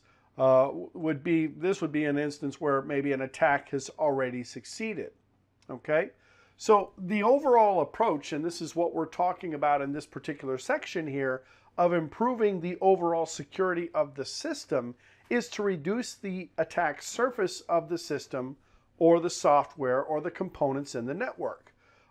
Basic strategies of attack surface reduction include reducing the amount of variables in code that might be running in a particular environment, the types of devices, the different vendors, reduce the specific entry points that are available to specific untrusted users, eliminate unnecessary services, secure access to those that need access by relatively reducing the amount of users with authorized credentials. All of these things will allow for the reduction of the attack surface by introducing fewer security risks in the environment. Now, reducing the attack surface reduction can prevent security breaches, but it doesn't mitigate the amount of damage that an attacker could actually do or accomplish once they gain access to the system. Everything about the attack surface is all about, or reducing the attack surface is reducing the likelihood. We're not reducing the potential damage. Now we see here on this graph here, we have kind of four major categories of attack surface that we're looking at: network, software, physical, and social engineering. The network attack surface is the totality, if you will, of the vulnerabilities for the connected hardware and software that might ultimately be accessible by unauthenticated users. Every point of network interaction is a part of the network attack surface. All right? A network's attack surface could be exploited through things like remote access, blatant intrusion through both wireless networks or wired networks, but it is in essence what we would consider the complete view of the attack surface. You know, VPNs, peer-to-peer networking, Teredo tunneling. These are all things that would be considered threats to the network, which would provide us the ability to circumvent things like IPSs and other types of security measures that we might have in place.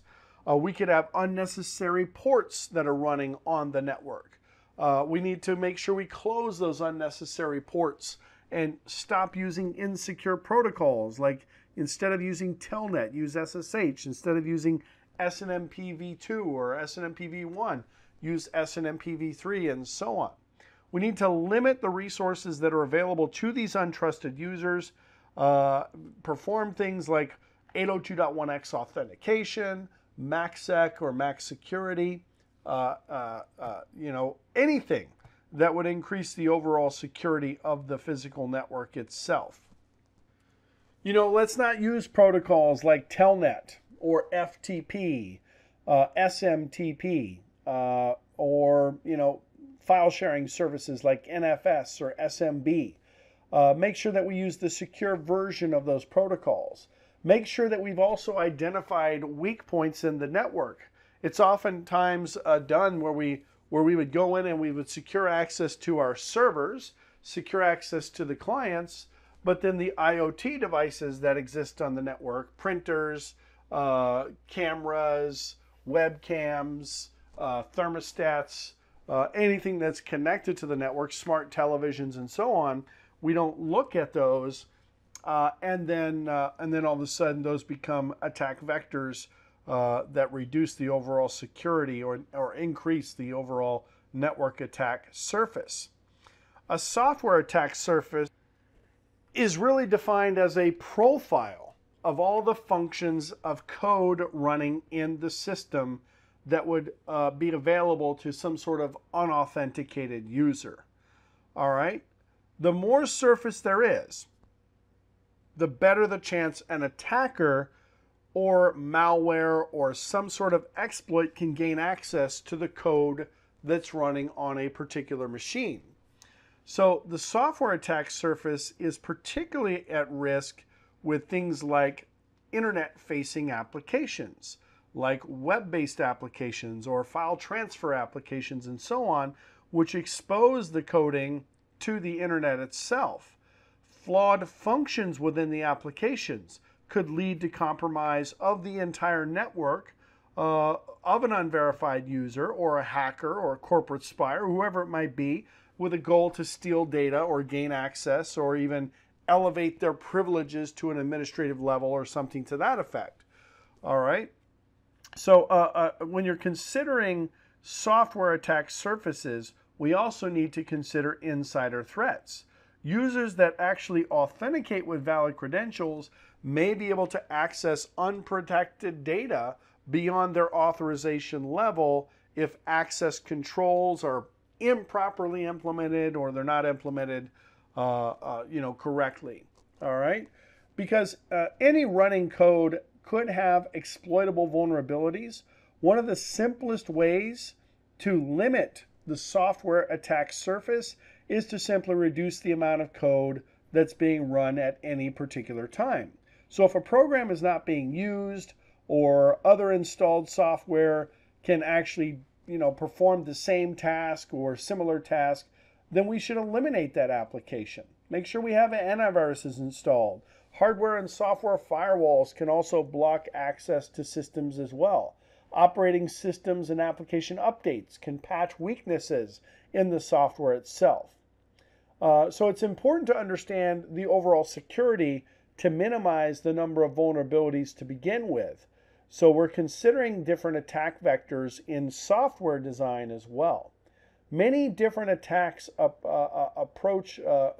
different attack approaches, I should say, really take advantage of a combination of different attack surfaces to get the desired access or to get the the desired outcome of that particular exploit. So it's very important that we also implement defense in depth. So when we're talking about the software attack service, we're talking about the different kinds of code, applications, email services, configurations of devices, compliance policies, databases, executable dynamic link libraries, or executable files, I should say, and dynamic link libraries, mobile applications. All of these things need to be considered. Unpatched software is a huge concern as well. Unpatched operating systems, unpatched third-party applications can increase the software attack surface because a lot of these applications are installed and used ubiquitously across the enterprise, like an Acrobat Reader type of application or some email application or whatnot. All right. A lot of publicly known security vulnerabilities do get listed in the CVE. That's that Common Vulnerabilities and Exposures database, which allows us to identify and share information about different types of attacks. A physical attack surface,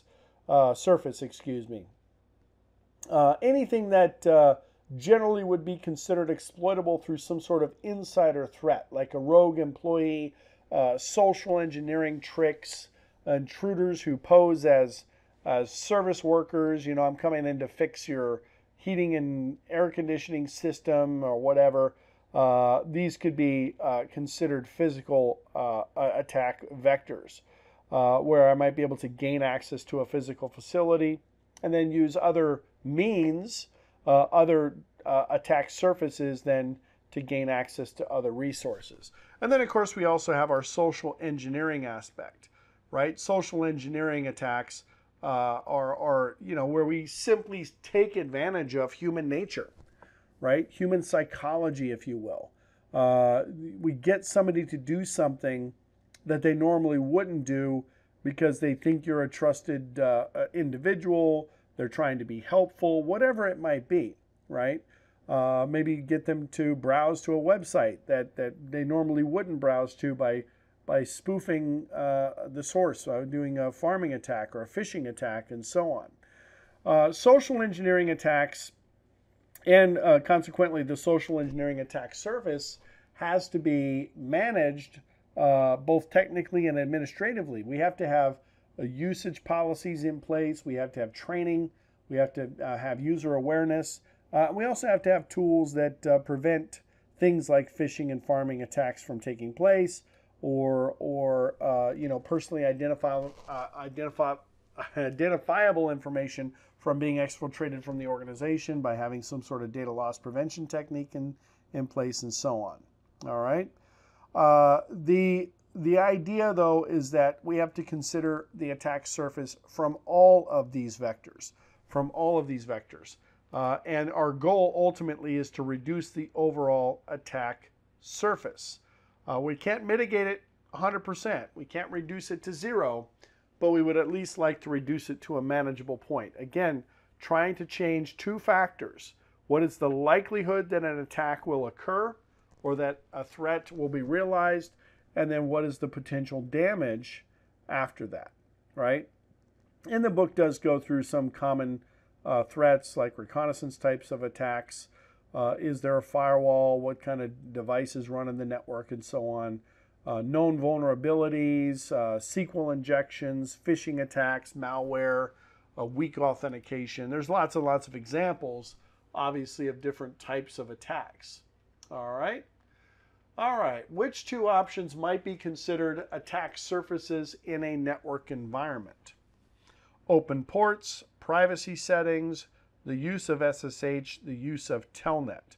Well, certainly the use of telnet would probably qualify here, right? The use of telnet in this case would be using a weak application. So we would go ahead and mark that one off. I would rather use SSH instead of telnet. SSH is encrypted. Privacy settings, well, we could, I suppose, say this could be true if they were weak privacy settings, but they don't really distinguish that. Certainly open ports, I would even venture to say unnecessary open ports in this case probably would be considered part of the attack surface. Which type of common security threat can be solved by patching the operating system or hardware device? Phishing attacks are social engineering attacks, so they wouldn't. Patching an operating system wouldn't help with that. SQL injection is a specific application. We need to understand, of course, how information gets entered into the database. We need to do information verification, formatting verification, and so on. Malware is too generic. Known vulnerabilities.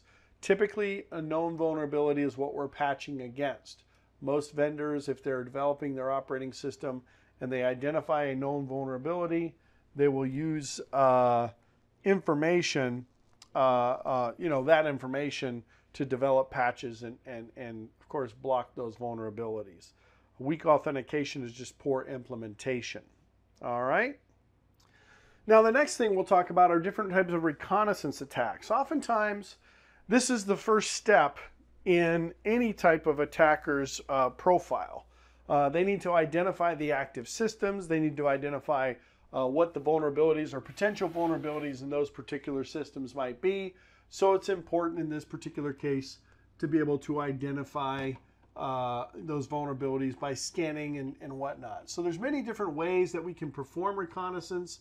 The idea, of course, is to discover information about the network, about the computing systems, what are the IP addresses of the clients on the network, what are the domains, what are the targets or relatable targets on the network, and so on, right? What are potentially the operating systems that they're running? What are the open ports and whatnot on those particular systems? And they identify four major categories for gathering network information. Now, ping sweeps, I'll skip to this one first because we kind of already talked about this when we talked about ICMP, right? The idea of a ping sweep is to use some sort of tool like Nmap or other ping, angry IP scanner or something like that to be able to just simply identify hosts that respond to an ICMP echo request. Basically, we're just trying to identify which hosts are active and which hosts are not active. And that's a very, very basic network discovery tool. Once we've identified the hosts that are active, we can utilize other tools to gain additional information about those hosts and then potential vulnerabilities and so on. Packet sniffers is a good way, like Wireshark or other packet captures, EtherCap or Network Miner, to give us the ability to capture traffic on the network. Now, granted, in most modern networks, this becomes a bit more of a challenge because most modern networks, packets are going to generally be switched to specific destinations as opposed to flooded, but there are even ways to cause traffic to be flooded. If I can, for example, launch a CAM overflow attack against a switch, and it's the core switch in the network, and I can fill up the CAM table with a bunch of bogus MAC address entries, then the switch will start flooding all of the legitimate traffic, which then I can use these network capture packets or these network capturing packet capturing tools to capture that information, right? Port scans, again, we talked about that as well. Being able to enumerate hosts to identify what open ports might exist, whether they are FTP ports or Telnet or SSH or whatever it might be, or TCP related ports or UDP related ports. And then we can do information queries, internet-based information queries. We can do whois lookups. We can do reverse IP domain lookups. We can look at internet registries and look at DNS registries, domain registries, and so on to gather information about individuals on the internet. We can also even extend that to doing things like social networking searches or public records information searches and so on. So it really depends on what information you're trying to gather, but you do have the ability to do quite a bit of reconnaissance these days, kind of what we call e-dumpster diving, if you will, or e-research, where we're able to capture information that might exist on the network. Now, as far as reconnaissance goes, we have passive reconnaissance versus active reconnaissance. We can see some of the kind of passive reconnaissance categories, right? Website information, Shodan, user groups. Shodan, as an example, is basically just a search engine that allows us to search for specific information about internet-connected devices. Web search engines like Google, Bing, they're good for finding website information. But what if you want to measure, for example, which countries are becoming more connected? Or you want to know what version of Microsoft IIS is the most popular in the world? Or you want to find a control server for malware or something like that. Shodan is actually something that gathers information about all the devices that are connected to the internet. If a device is directly hooked up to the internet, then Shodan will query it for publicly available information, the types of devices and whatnot, and all that information gets indexed, and then we can see that information. So we can go look at the Shodan index. We can identify network security components. We can use Shodan information for market research, and so on. It's really different in that Shodan really looks at devices that are connected to the internet, whereas a search engine like Google will look at stuff that's on the World Wide Web, right? Makes up all of the public websites and searchable content that's on the internet. Shodan is more concerned about, the complete picture, if you will, of the internet itself. So passive reconnaissance means that we're just basically gathering information, from clients that are just simply connected. Whereas active reconnaissance means I'm actually doing something to the network, right? I'm scanning the network for open ports.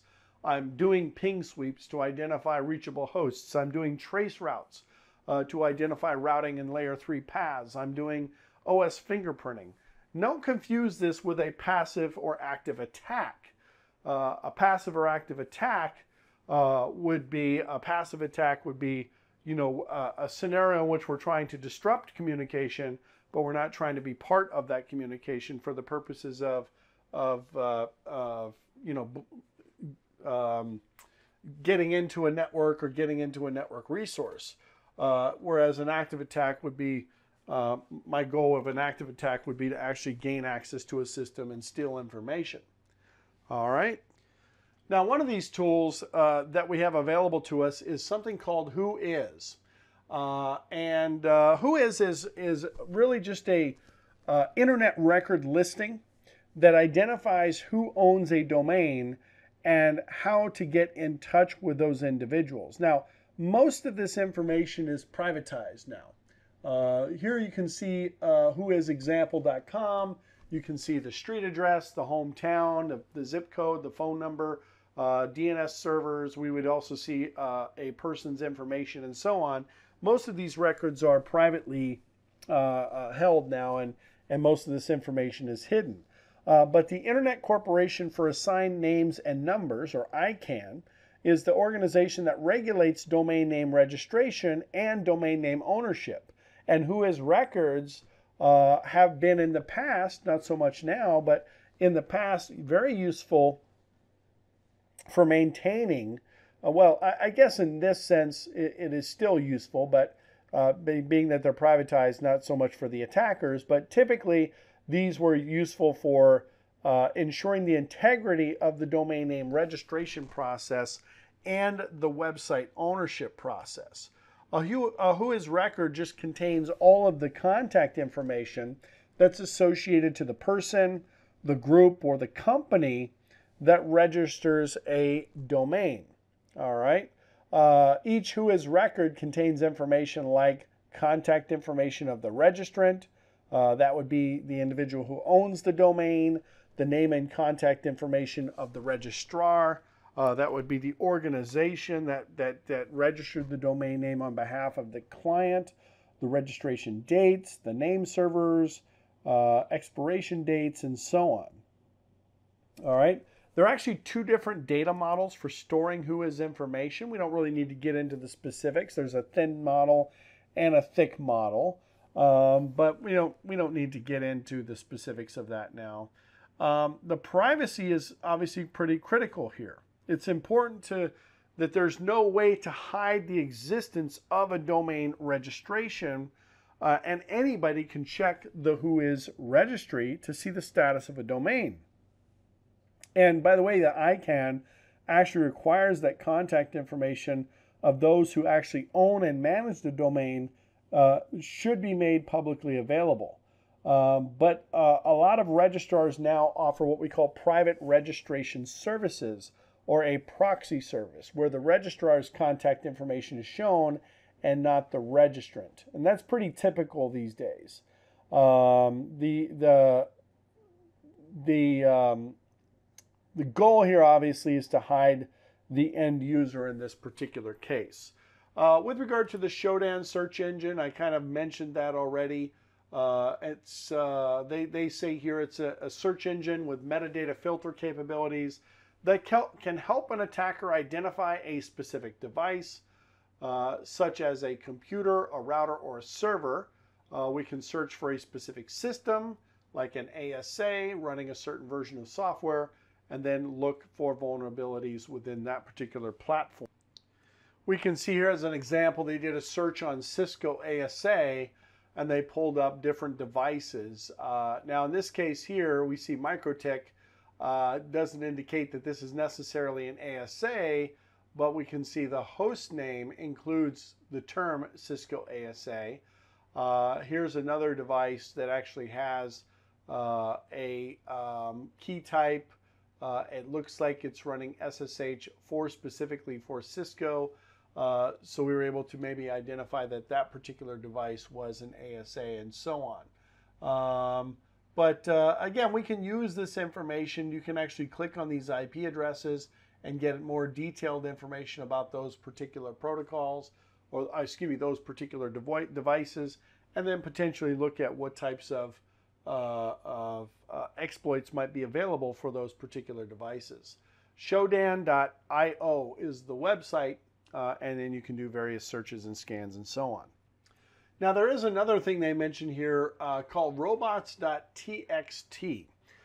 This is what we would refer to as the robot exclusion standard, or the robots exclusion protocol, or as we see listed here in the book, simply robots.txt. And this is a standard that's used by different websites to communicate with different web crawlers like Google and other search engines and whatnot, or web robots. And it allows us a way of identifying how to inform the web robot about which areas of the website should not be processed or scanned. Robots are often used by different search engines to categorize websites. Not all robots necessarily cooperate with the standard, right? Spam bots and malware and email harvesters and so on don't typically represent themselves honestly and they don't use the standard or comply with the standard. But the idea is that we're trying to create a standard for providing instructions to web robots to view the website and so on. And the text file that's actually created is called robots.txt. It's actually stored in the root of the website hierarchy. Cisco.com/robots.txt.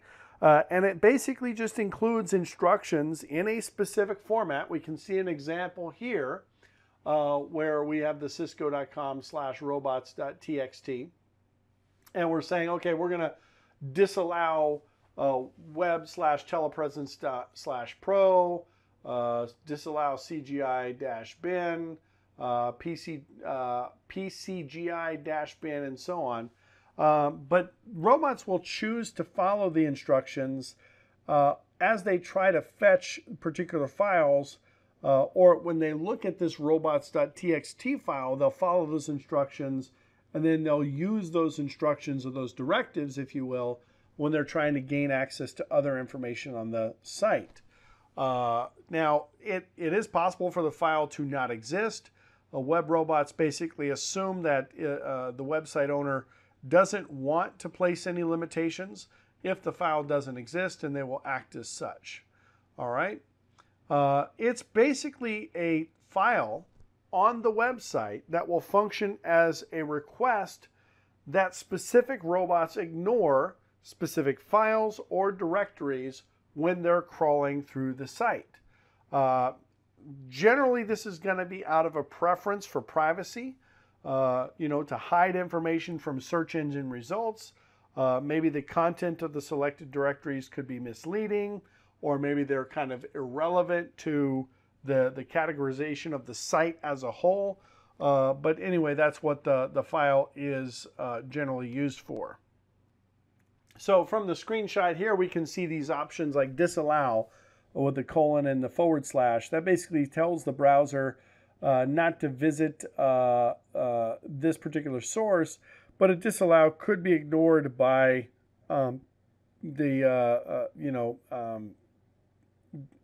based on the fact that we don't want to disclose that information to the public. All right, we can use active reconnaissance tools, like I said, ping sweeps, trace routes, port scans, operating system fingerprinting utilities to send packets to discover the systems, and these are different types of enumeration tools that are available to us. Network Mapper is another example. Network Mapper allows me to scan systems, and there are a whole bunch of different Nmap functions that you can implement. There's some relatively robust scanning techniques that you can implement, as well as some basic scanning techniques. It's a little bit beyond the scope of this course to talk about specifically all the functions of Nmap or ZenMap if you want to use the graphical version or any kind of general network mapping tool. But the idea is that we're able to enumerate the network. You notice here we're sending a bunch of TCP send requests in the hopes that we're able to identify what ports are open on a particular computer. All right, and we can see that we did a send request to port 139, 135, 445, port 80, port 22, port 515, 23, and so on. And the idea is that we're trying to identify through the receipt of a SYNAC or conversely, in the opposite, a receipt of a reset, whether or not that port is open or closed.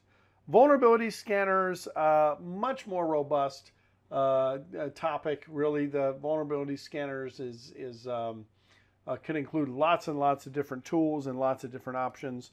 So we won't spend too much time talking about that. But a vulnerability scanner, typically deployed or identified by the vendor, will give us the opportunity to identify weaknesses in a system based on identifying specific vulnerabilities within that system.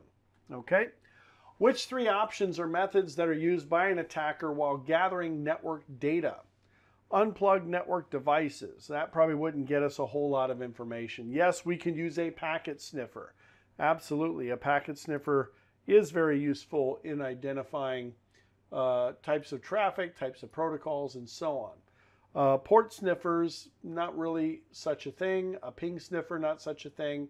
Certainly a ping sweep, and port scans would be what we would do to be able to identify what's happening in the network.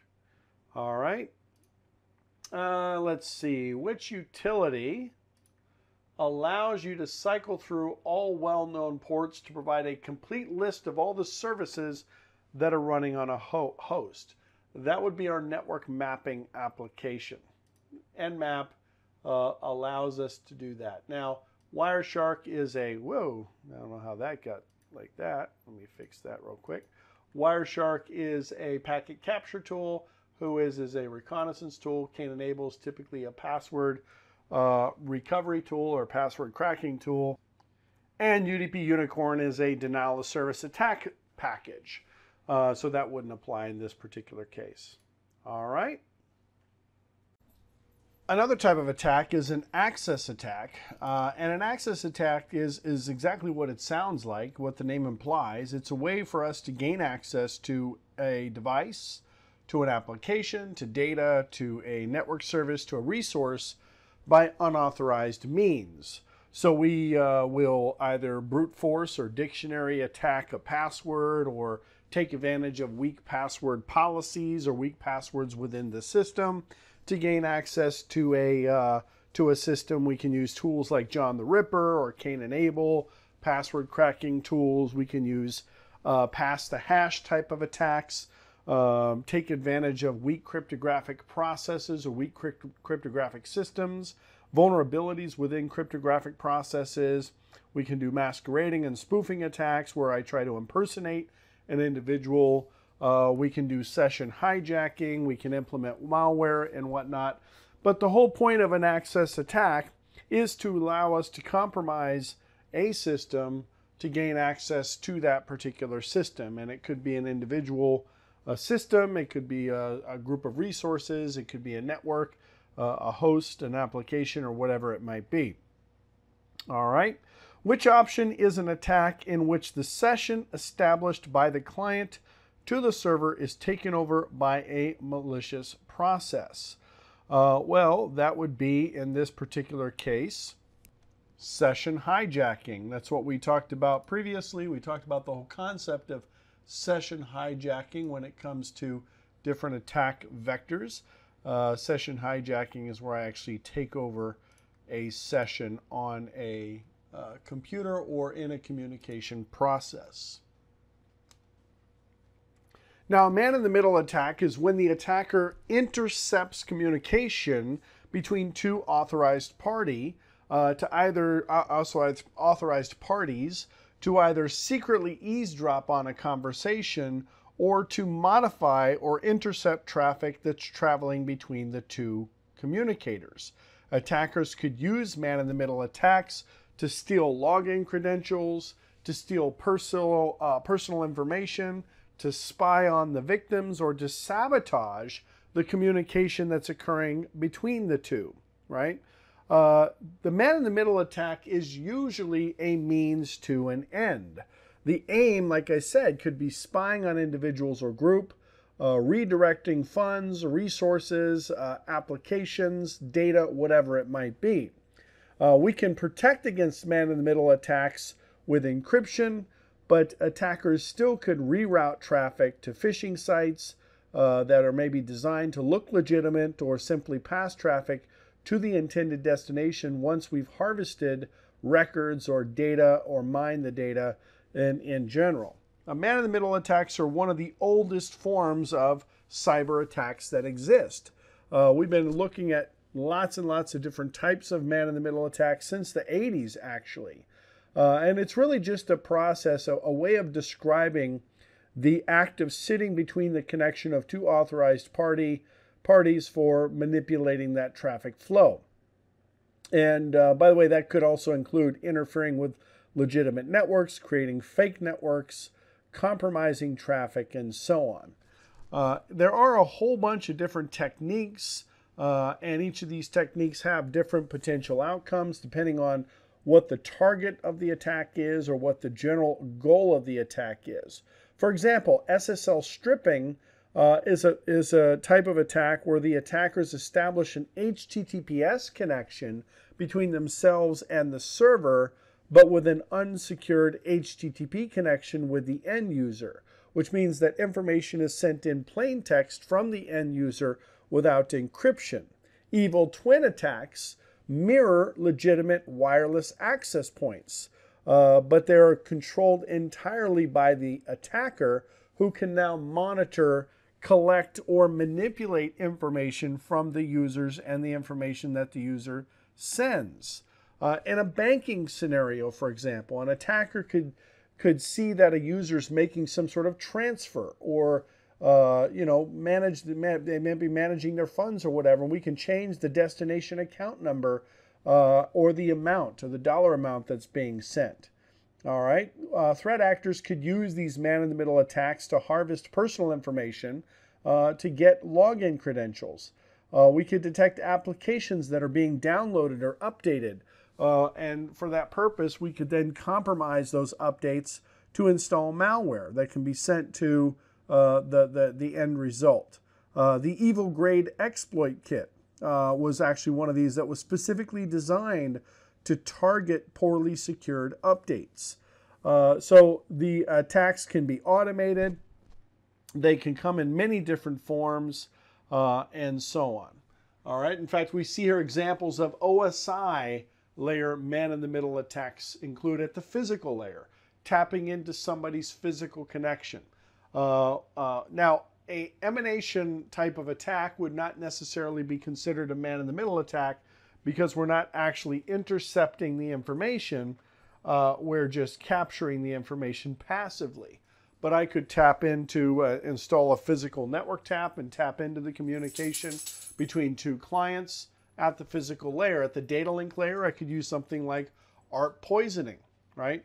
ARP poisoning is a way of us poisoning the ARP cache of a client, so that when they generate their frames, they address their frames to the attacker, and then the attacker captures that information and forwards it on to its final destination.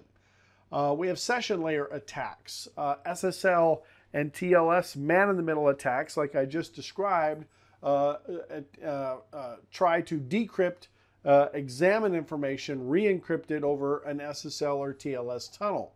But we also must have the appropriate certificates to do that. In order to decrypt SSL or TLS information, we would have already had to capture the private certificate of the recipient so that we can actually utilize that certificate to decrypt the information.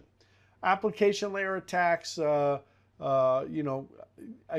trying to install malware, trying to attack the victim's web browser, to install malicious code, scrutinizing URL information to redirect them to specific URLs.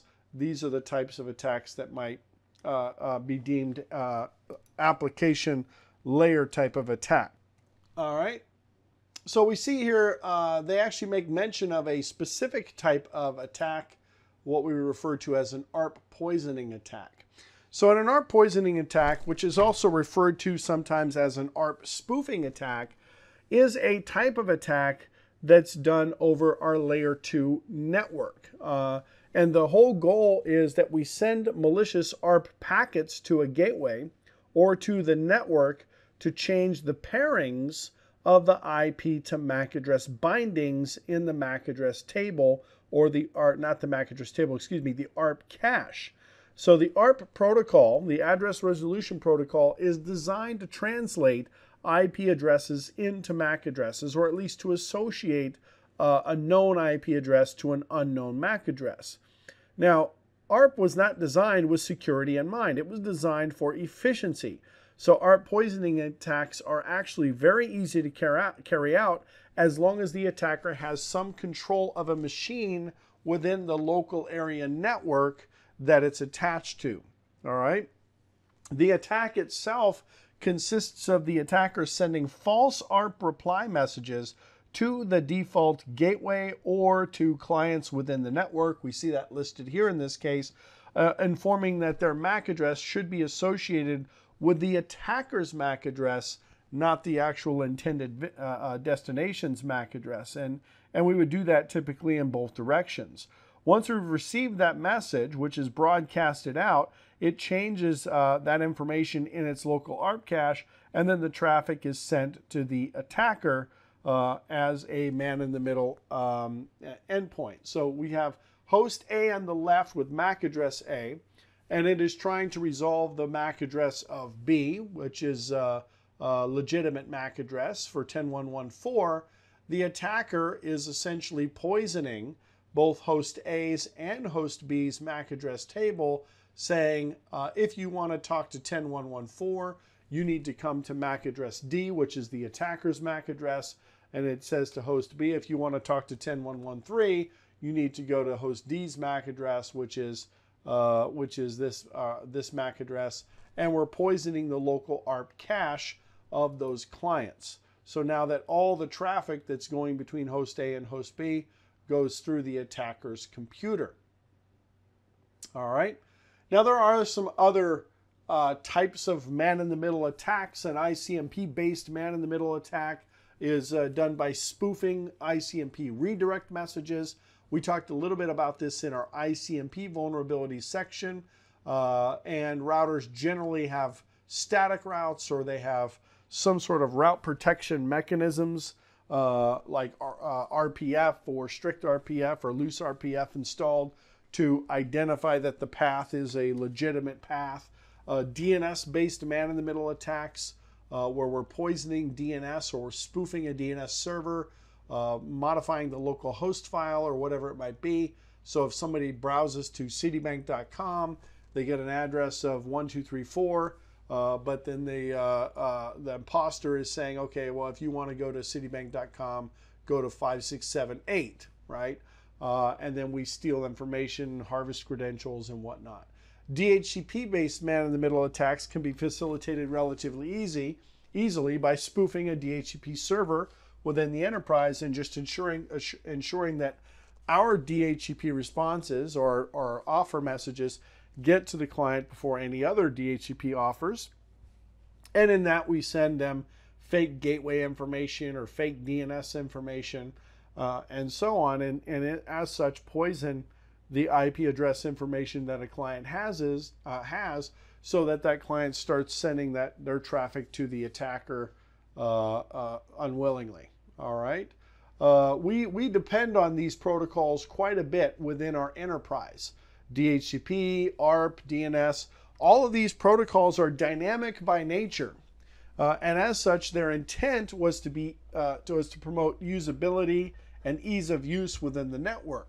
So oftentimes you'll find that these protocols lack a whole lot of security mechanisms that would ensure that the protocols would operate and function securely rather than efficiently and easily. So oftentimes these protocols are quite vulnerable to different types of attacks. Which option best describes a man-in-the-middle attack? Easily detected and not a threat definitely would not be the case. All types of attacks are generally considered a threat, whether they're easy to detect or not. A system has the ability to view the communication between two systems and impose itself in the communication path between those systems. That sounds about right to me. It seems like a pretty apt description for a man-in-the-middle attack. A device that connects to a switch and issues an enormous amount of DHCP requests until the DHCP server runs out of IP addresses is a denial of service attack, specifically a resource exhaustion attack.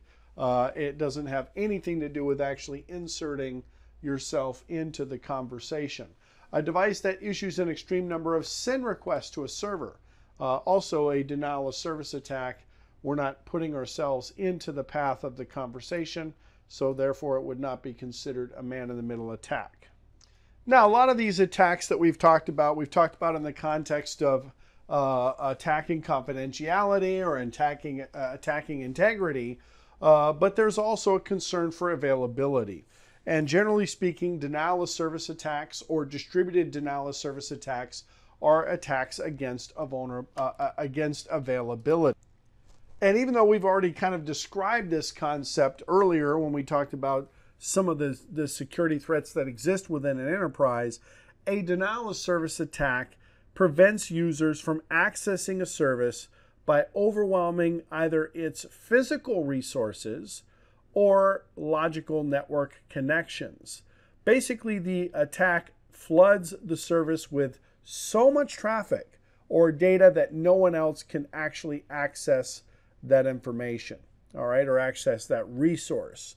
One way to overload a service's physical resource is to send so many requests within a short period of time that it overwhelms all of the available memory, processing, storage space, etc., and actually could even lead to some physical damage of the system itself. To disrupt things like a service's network connections, we can send malformed data, overwhelm the number of connections, and so on. Occasionally, denial of service attacks can exploit a vulnerability in a program, but for the most part, we are actually simply trying to take advantage of what a system is already designed to do.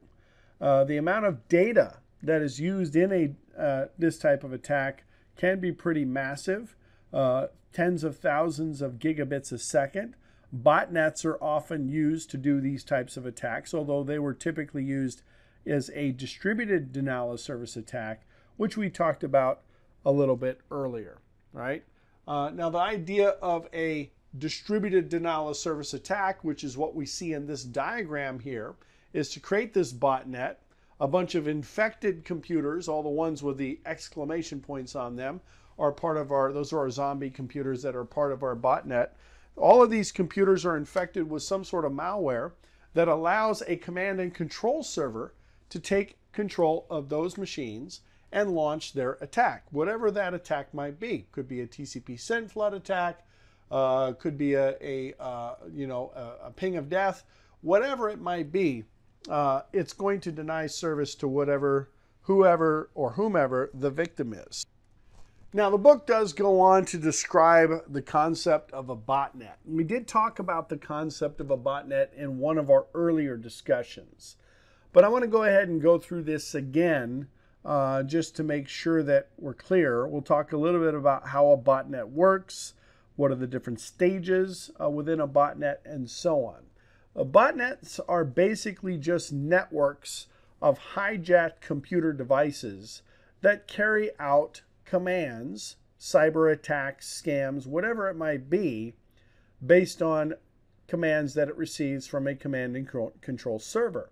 The term botnet is actually formed from the words robot and network, because a botnet is basically just multiple computers that serve as a tool to automate mass attacks like data theft, server crashing, malware distribution, whatever it might be. Botnets will use the devices to scam other people or cause disruptions to network services, but without your particular consent. All right? Botnets are built to grow. They're built for automation, they're built for speed, and they're built to increase the hacker's ability to carry out large-scale distributed types of attacks. One person or a small team of hackers could easily carry out tens of thousands of transactions from one local machine by simply having this, hundreds or thousands or even tens of thousands of computers that are part of that particular botnet. So a bot herder is a term that we use in this concept. It basically is a device that collectively hijacks devices with remote commands. And once we've compiled all the bots in our network, the herder is going to use command programming to drive whatever actions they're trying to drive. So basically, whoever's taking those command duties would have set up the botnet and made that botnet operational. The zombie computers, or the bots themselves, are the malware-infected devices that have been taken over for the use within the botnet itself. These devices operate essentially mindlessly under the commands that are generated by the bot herder. Okay? Now, the basic steps of building a botnet, there's only a few of them. Number one, prepare and expose. We exploit vulnerabilities to expose users to malware. Number two, we infect the devices. Those devices get infected with the malware that can then take control of their device. And then the third step would be to activate. We mobilize those infected devices to then carry out our attacks. All right. So stage one of the overall exposure starts with hackers simply trying to find a vulnerability in a website, in an application, in human behavior. And the goal, of course, is to set up users for being unknowingly exposed to this malware infection. And then in turn, they'll become part of that botnet. In stage two, the user gets infected with the botnet malware, taking that action that compromises their particular device. Maybe we were using a Trojan virus. Maybe we had a drive-by download. Maybe somebody visited an infected site. But it doesn't really matter what the overall delivery method is. The whole goal here is to breach the security of not only this computer, but thousands of other computers. Once the hackers are ready, then they initialize stage three by taking control of each of the computers. The infected machines in the network, which are referred to as the bots in this particular case, is what we use, right? We can infect and control thousands or tens of thousands or even millions of computers. There have been some botnets that infected upwards of 20 to 30 million computers. All right, and this becomes part of our zombie network. All right, now the whole point of a botnet is to gather information, reading or writing system information or data, getting personal information, sending files, monitoring activities, all kinds of things, right? What types of devices can be controllable? Well, just anything that connects to the network, right? Traditional computers, mobile devices, infrastructure hardware, IoT devices, and so on. Issuing commands is a big part of this overall process of controlling the botnet. But anonymity is really critical here as well. And botnets are operated typically through remote control. There's a server called the Command and Control Server, which is the source of all of the botnet instructions. And this is the bot herder's main computer. Each zombie computer gets commands from that server. So each botnet can be led by commands either directly or indirectly. We can do centralized client server, or we can do a decentralized peer-to-peer model. In a centralized model, we have one bot herder server, and it's basically trickling down or sending information to the bots in the network. In a decentralized model, the instructions, and the responsibility of executing instructions fall across many different computers. As long as I can contact any one of the zombie computers, they can be then used to spread commands and instruct in a peer-to-peer type of model commands to the other computers in the botnet, right?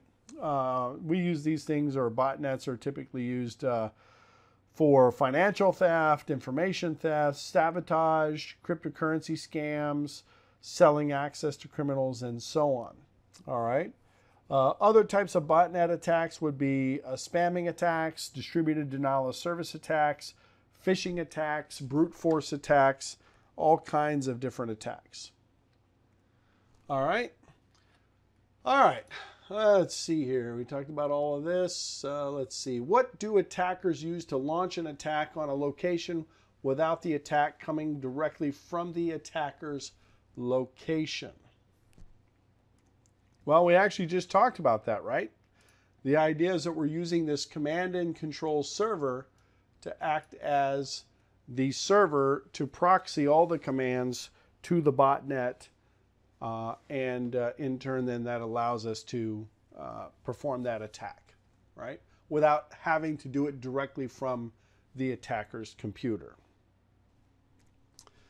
Let's talk about reflection and amplification attacks as well. We've already kind of talked about these types of attacks briefly in some of our previous discussions, but a reflection attack or an amplification attack has a general goal of denial of service, where I simply send a flood of information, protocol requests, packets, whatever it might be, spoofing the source IP address of that packet so that the packet has the source address of the intended target rather than the source address of the attacker.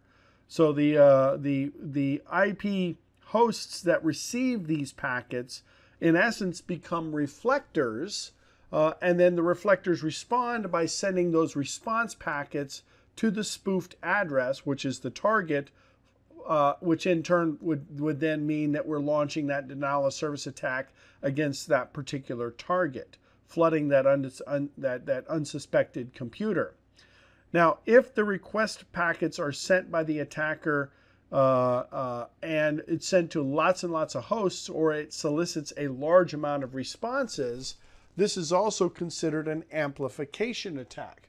A Smurf attack is exactly what this is, where I send an ICMP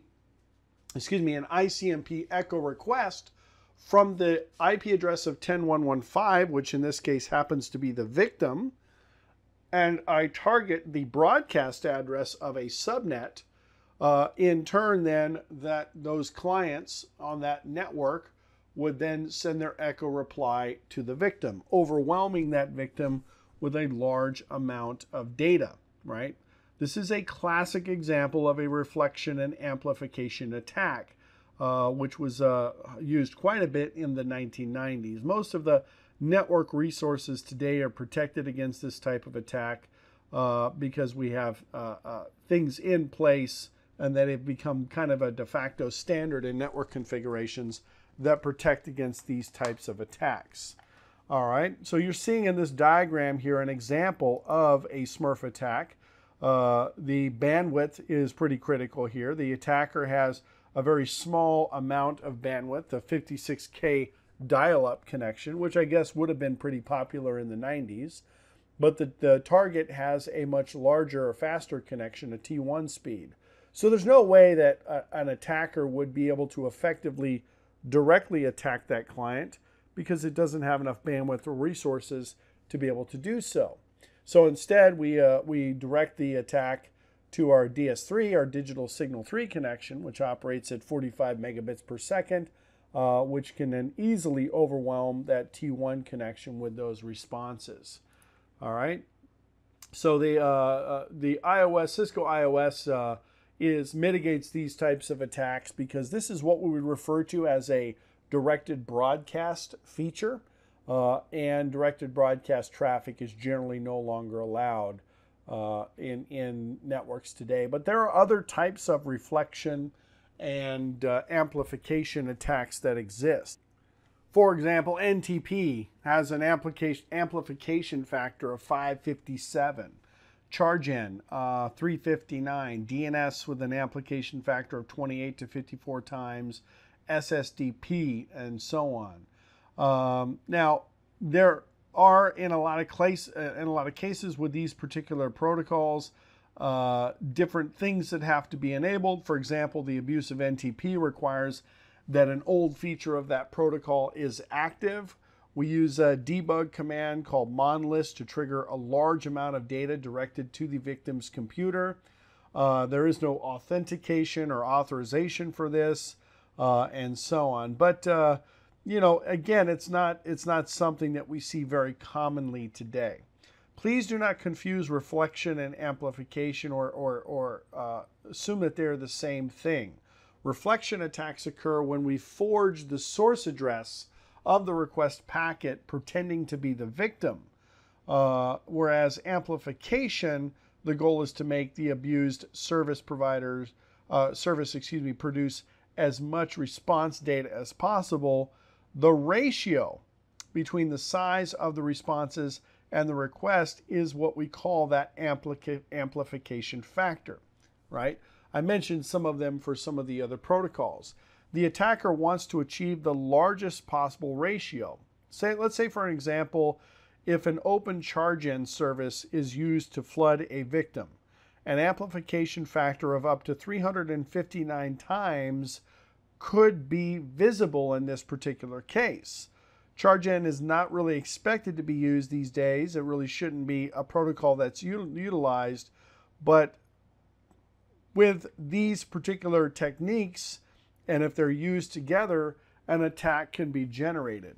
Servers in multiple locations could be involved in producing the devastating results in the network itself. All right. All right. So they were talking specifically about the Smurf attack. It even says here, Smurf attack no longer poses a threat as it once did. Newer reflection and amplification attacks pose a huge threat. For example, in March of 2013, DNS amplification was used to cause a distributed denial of service attack that made it impossible for anyone to access an organization's website. It slowed internet traffic worldwide. The attackers were able to generate up to 300 gigabits a second of attack traffic by exploiting DNS open recursive resolvers and so on. So just because we don't mention them specifically, there are many different types of reflection and amplification attacks that exist. Which TCP/IP protocol can be used in an amplification attack by exploiting the protocol's weakness in a recursive lookup? Well, we just mentioned that, DNS, right? We just talked about that here in this particular case. Now, by definition, a spoofing attack is simply when you try to make yourself appear as somebody else, right? Spoofing attacks are called spoofing attacks for that very reason. We're trying to generate and coordinate the attack from a spoofed address, whether it's a spoofed IP address, a spoofed MAC address, or even a spoofed application or a spoofed service. DHCP spoofing is a great example of a spoofed application, where I would actually pose as a DHCP server on the network, offer messages and acknowledgments in the hopes of poisoning DHCP information. I could do the same thing with DNS. I could do the same thing with other applications as well. This figure here illustrates an IP spoofing attack. The attacker is 172.25.9.7, sends a packet to the server at 10.1.2.3, but uses 192.168.6.4 as the source IP address of the packet. The server sends its response to what it believes is the originating host of 192.168.6.4. All right. Another example of a spoofing is a land attack. Now, a land attack, which is a local area network denial attack, is a denial of service attack that is facilitated by sending special poison spoof packets to a computer to cause it to lock up. The security flaw was actually discovered originally in the mid-90s and has kind of shown up in, I wouldn't say recent times, but it certainly showed up in the early 2000s. But basically, the attack involves sending spoofed TCP SYN packets, which are connection orientation or connection initiation packets, with a targeted host's IP address to an open port that we're using with both the source and the destination port. That source and destination port would be the same. This in turn causes the machine to reply to itself continuously, which is obviously going to vastly affect that particular computer. There have been other land attacks that have been found, like SNMP, Windows, Kerberos, and global services, and mainly because of design flaws in a particular device. This feature is coming. Sorry about that. All right. All right. So a layer 2 redirect or a spoofing attack can be referred to as which type of attack? Well, at layer 2, we're talking about a MAC address spoofing attack. All right. Now, land attack takes advantage of layer 4, TCP port numbers, UDP port numbers. Application would be layer 7. IP addressing would be layer 3. DHCP is another protocol, of course, that we use quite a bit in modern networks today. Dynamic Host Configuration Protocol allows us to assign variables to a computer that would allow it to connect and communicate over the network. And there are basically two major forms of DHCP attacks. We have DHCP spoofing attacks, and we have DHCP starvation attacks. One is intended to potentially create some sort of man-in-the-middle type of attack, where we have what we call DHCP spoofing. So somebody puts a rogue DHCP server on the network to generate DHCP or generate offers to discover messages, and then ultimately acknowledgments to reply messages or request messages, and for the purposes of poisoning information that might be assigned to a client. If I can poison your DNS, I can redirect your DNS traffic or resolve DNS queries to fake sites and whatnot. If I can poison your gateway, I can insert myself into a conversation and so on. So there are ways for me to control how the host communicates if I can poison that DHCP information. So, and typically, by the way, when a client sends out a DHCP discover message, it will automatically accept the first offer that it receives, whether that offer is from a legitimate server or not. There really isn't any kind of inherent security built into the protocol itself. It's a basic broadcast-based client-server protocol. Now, we can protect against DHCP attacks, spoofing attacks, by implementing something called DHCP snooping and dynamic ARP inspection.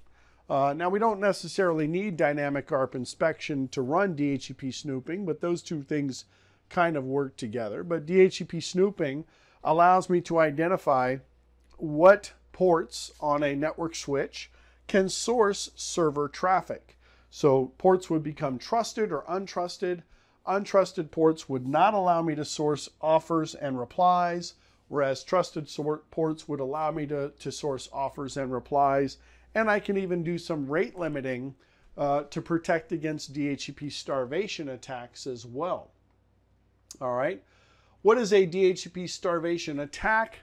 Really quite simply, it's an attack against the availability of addresses within the scope of DHCP. In other words, saying, okay, I'm going to go ahead and issue as many DHCP discover messages as I can, so that I can get as many leases as I can over a short period of time, with the hope of using up all of the addresses within the pool.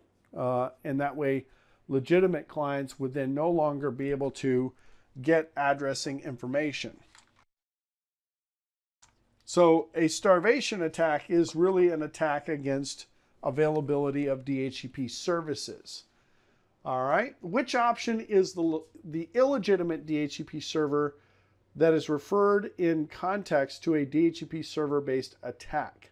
Well, the illegitimate DHCP server would be a rogue DHCP server. When somebody goes rogue, they become illegitimate. They're going against the context of security. So a rogue DHCP server would be a server in this case that is not supposed to be on the network and not supposed to be acting as a DHCP server. So let's wrap up this lesson here by going through our summary challenge. Which two statements regarding early TCP/IP development are correct? TCP/IP was the only network protocol suite available and was developed for internet work environments. That's actually not true. There were actually lots of competing protocols, well, several competing protocols in the early stages. IPX, AppleTalk were two examples. The focus was on solving the technical challenges of moving information as quickly and reliably as possible security was not a concern. Yes, that is very true. In the early days of network communication, these were very limited networks that didn't involve a lot of clients, and on top of that, these were networks that were typically deployed in a secure environment. And as such, security was not as much of a concern because these were essentially isolated networks at the time. So that is true. The model was developed as a flexible, fault-tolerant set of protocols. To an extent, yes, especially when you talk about TCP in this particular case, because of the reliability mechanisms and whatnot that were built into TCP. Let's see, the design and architecture of TCP/IP has not changed since its adoption in the 1970s. Well, we know that's not true. Which type of an IP attack occurs when an attacker inserts themselves into the communication session and takes over the session? Well, that would be, quite frankly, session hijacking, right? MAC address flooding is a denial of service attack. DHCP depletion is a denial of service attack or a starvation attack. And DOS is just a generic description of a particular type of attack. But denial of service prevents availability but does not affect integrity or confidentiality. Okay? All right. Which two types of attacks are examples of ICMP denial of service attacks? Blooming onion attack. We didn't mention that one. It is a type of attack, but it is not an example of an ICMP attack. I'm not even sure if that's actually really a type of attack. It seems like it would be a good name for a type of attack, but it isn't in our case. ICMP flood attack, of course, that is a denial of service attack through ICMP. DHCP depletion attack is not related to ICMP. Neither is a DHCP whale attack, which again is not really a type of attack with DHCP, but a Smurf attack is definitely an ICMP related type of attack. Which phase of the TCP communication process is attacked during the TCP SYN flood? That would be the three-way handshake. Not connection established. There really is no such thing as a connection established phase or connection closed or connection reset. Those are all functions of TCP, but the three-way handshake is the actual description of the process of establishing that TCP communication. What are two options? Which two are options or examples of UDP-based attacks? SYN flood would not be this case, right? Because that would require TCP SYN-ACK. SQL Slammer, we talked about that one specifically. Also UDP flooding attacks, we talked about that one specifically. MAC address flooding is layer 2. IP flooding is layer 3. Which option describes an attack vector? The resolution of an attack, the result of or damage from an attack, a path, a method, or a route by which an attack was carried out. And that would be the correct answer in this case. That is the attack vector, the last stage of an attack of the attack continuum. Last stage of an attack continuum is basically to maintain access and hide your tracks, right? What is an example of a reconnaissance attack tool that will cycle through all well-known ports to provide a complete list of all the services they're running on the hosts? NetUse, ipconfig, showrun, or nmap? Well, port scanning is a function of a network mapper, and that's what nmap is in this particular case. All right. Which two options are software vulnerability scanners? VMstat, Nessus, Fingerprint, OpenVAS, or Cisco Firepower DNS? Nessus would be one, as well as OpenVAS would be the second one in this list. Which two options are examples of password cracking tools? Cain and Abel and John the Ripper would be two very, very popular password cracking tools. Which technique would an attacker utilize in order to have clients send packets to the wrong gateway. We can do an ICMP redirect, or we can do ARP poisoning. Those would be the two methods that we would use in this case. DNS would only allow application layer redirection, and reflection and amplification are attacks for denial of service. Which statement describes a denial of service attack? It poses a legitimate software or email attachment in order to launch a malicious attack when opened. That would be a virus or malware. Can steal data like usernames and passwords. Again, denial of service attacks do not try to gain access to information. They try to attack availability, not confidentiality or integrity. Rarely seen because denial of service attacks are extremely difficult to engineer. It's actually the opposite of that. Denial of service attacks are extremely easy to engineer. Attempts to consume all critical computer network resources to make it unusable. Yep, that is an attack against availability.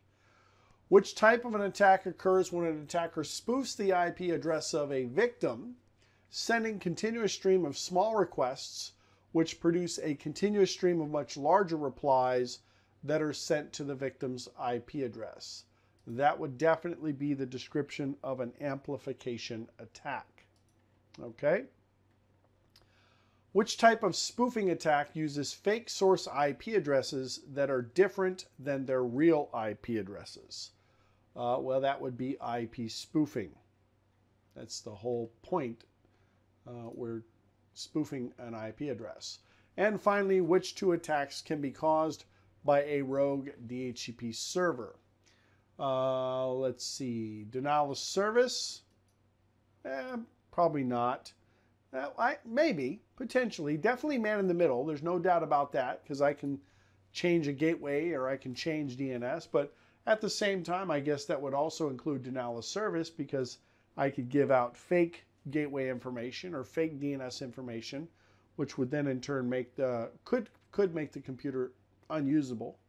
The rest don't really apply in this case. All right. So we'll go ahead and wrap up this lesson. We'll see you guys in the next lesson describing common network application attacks.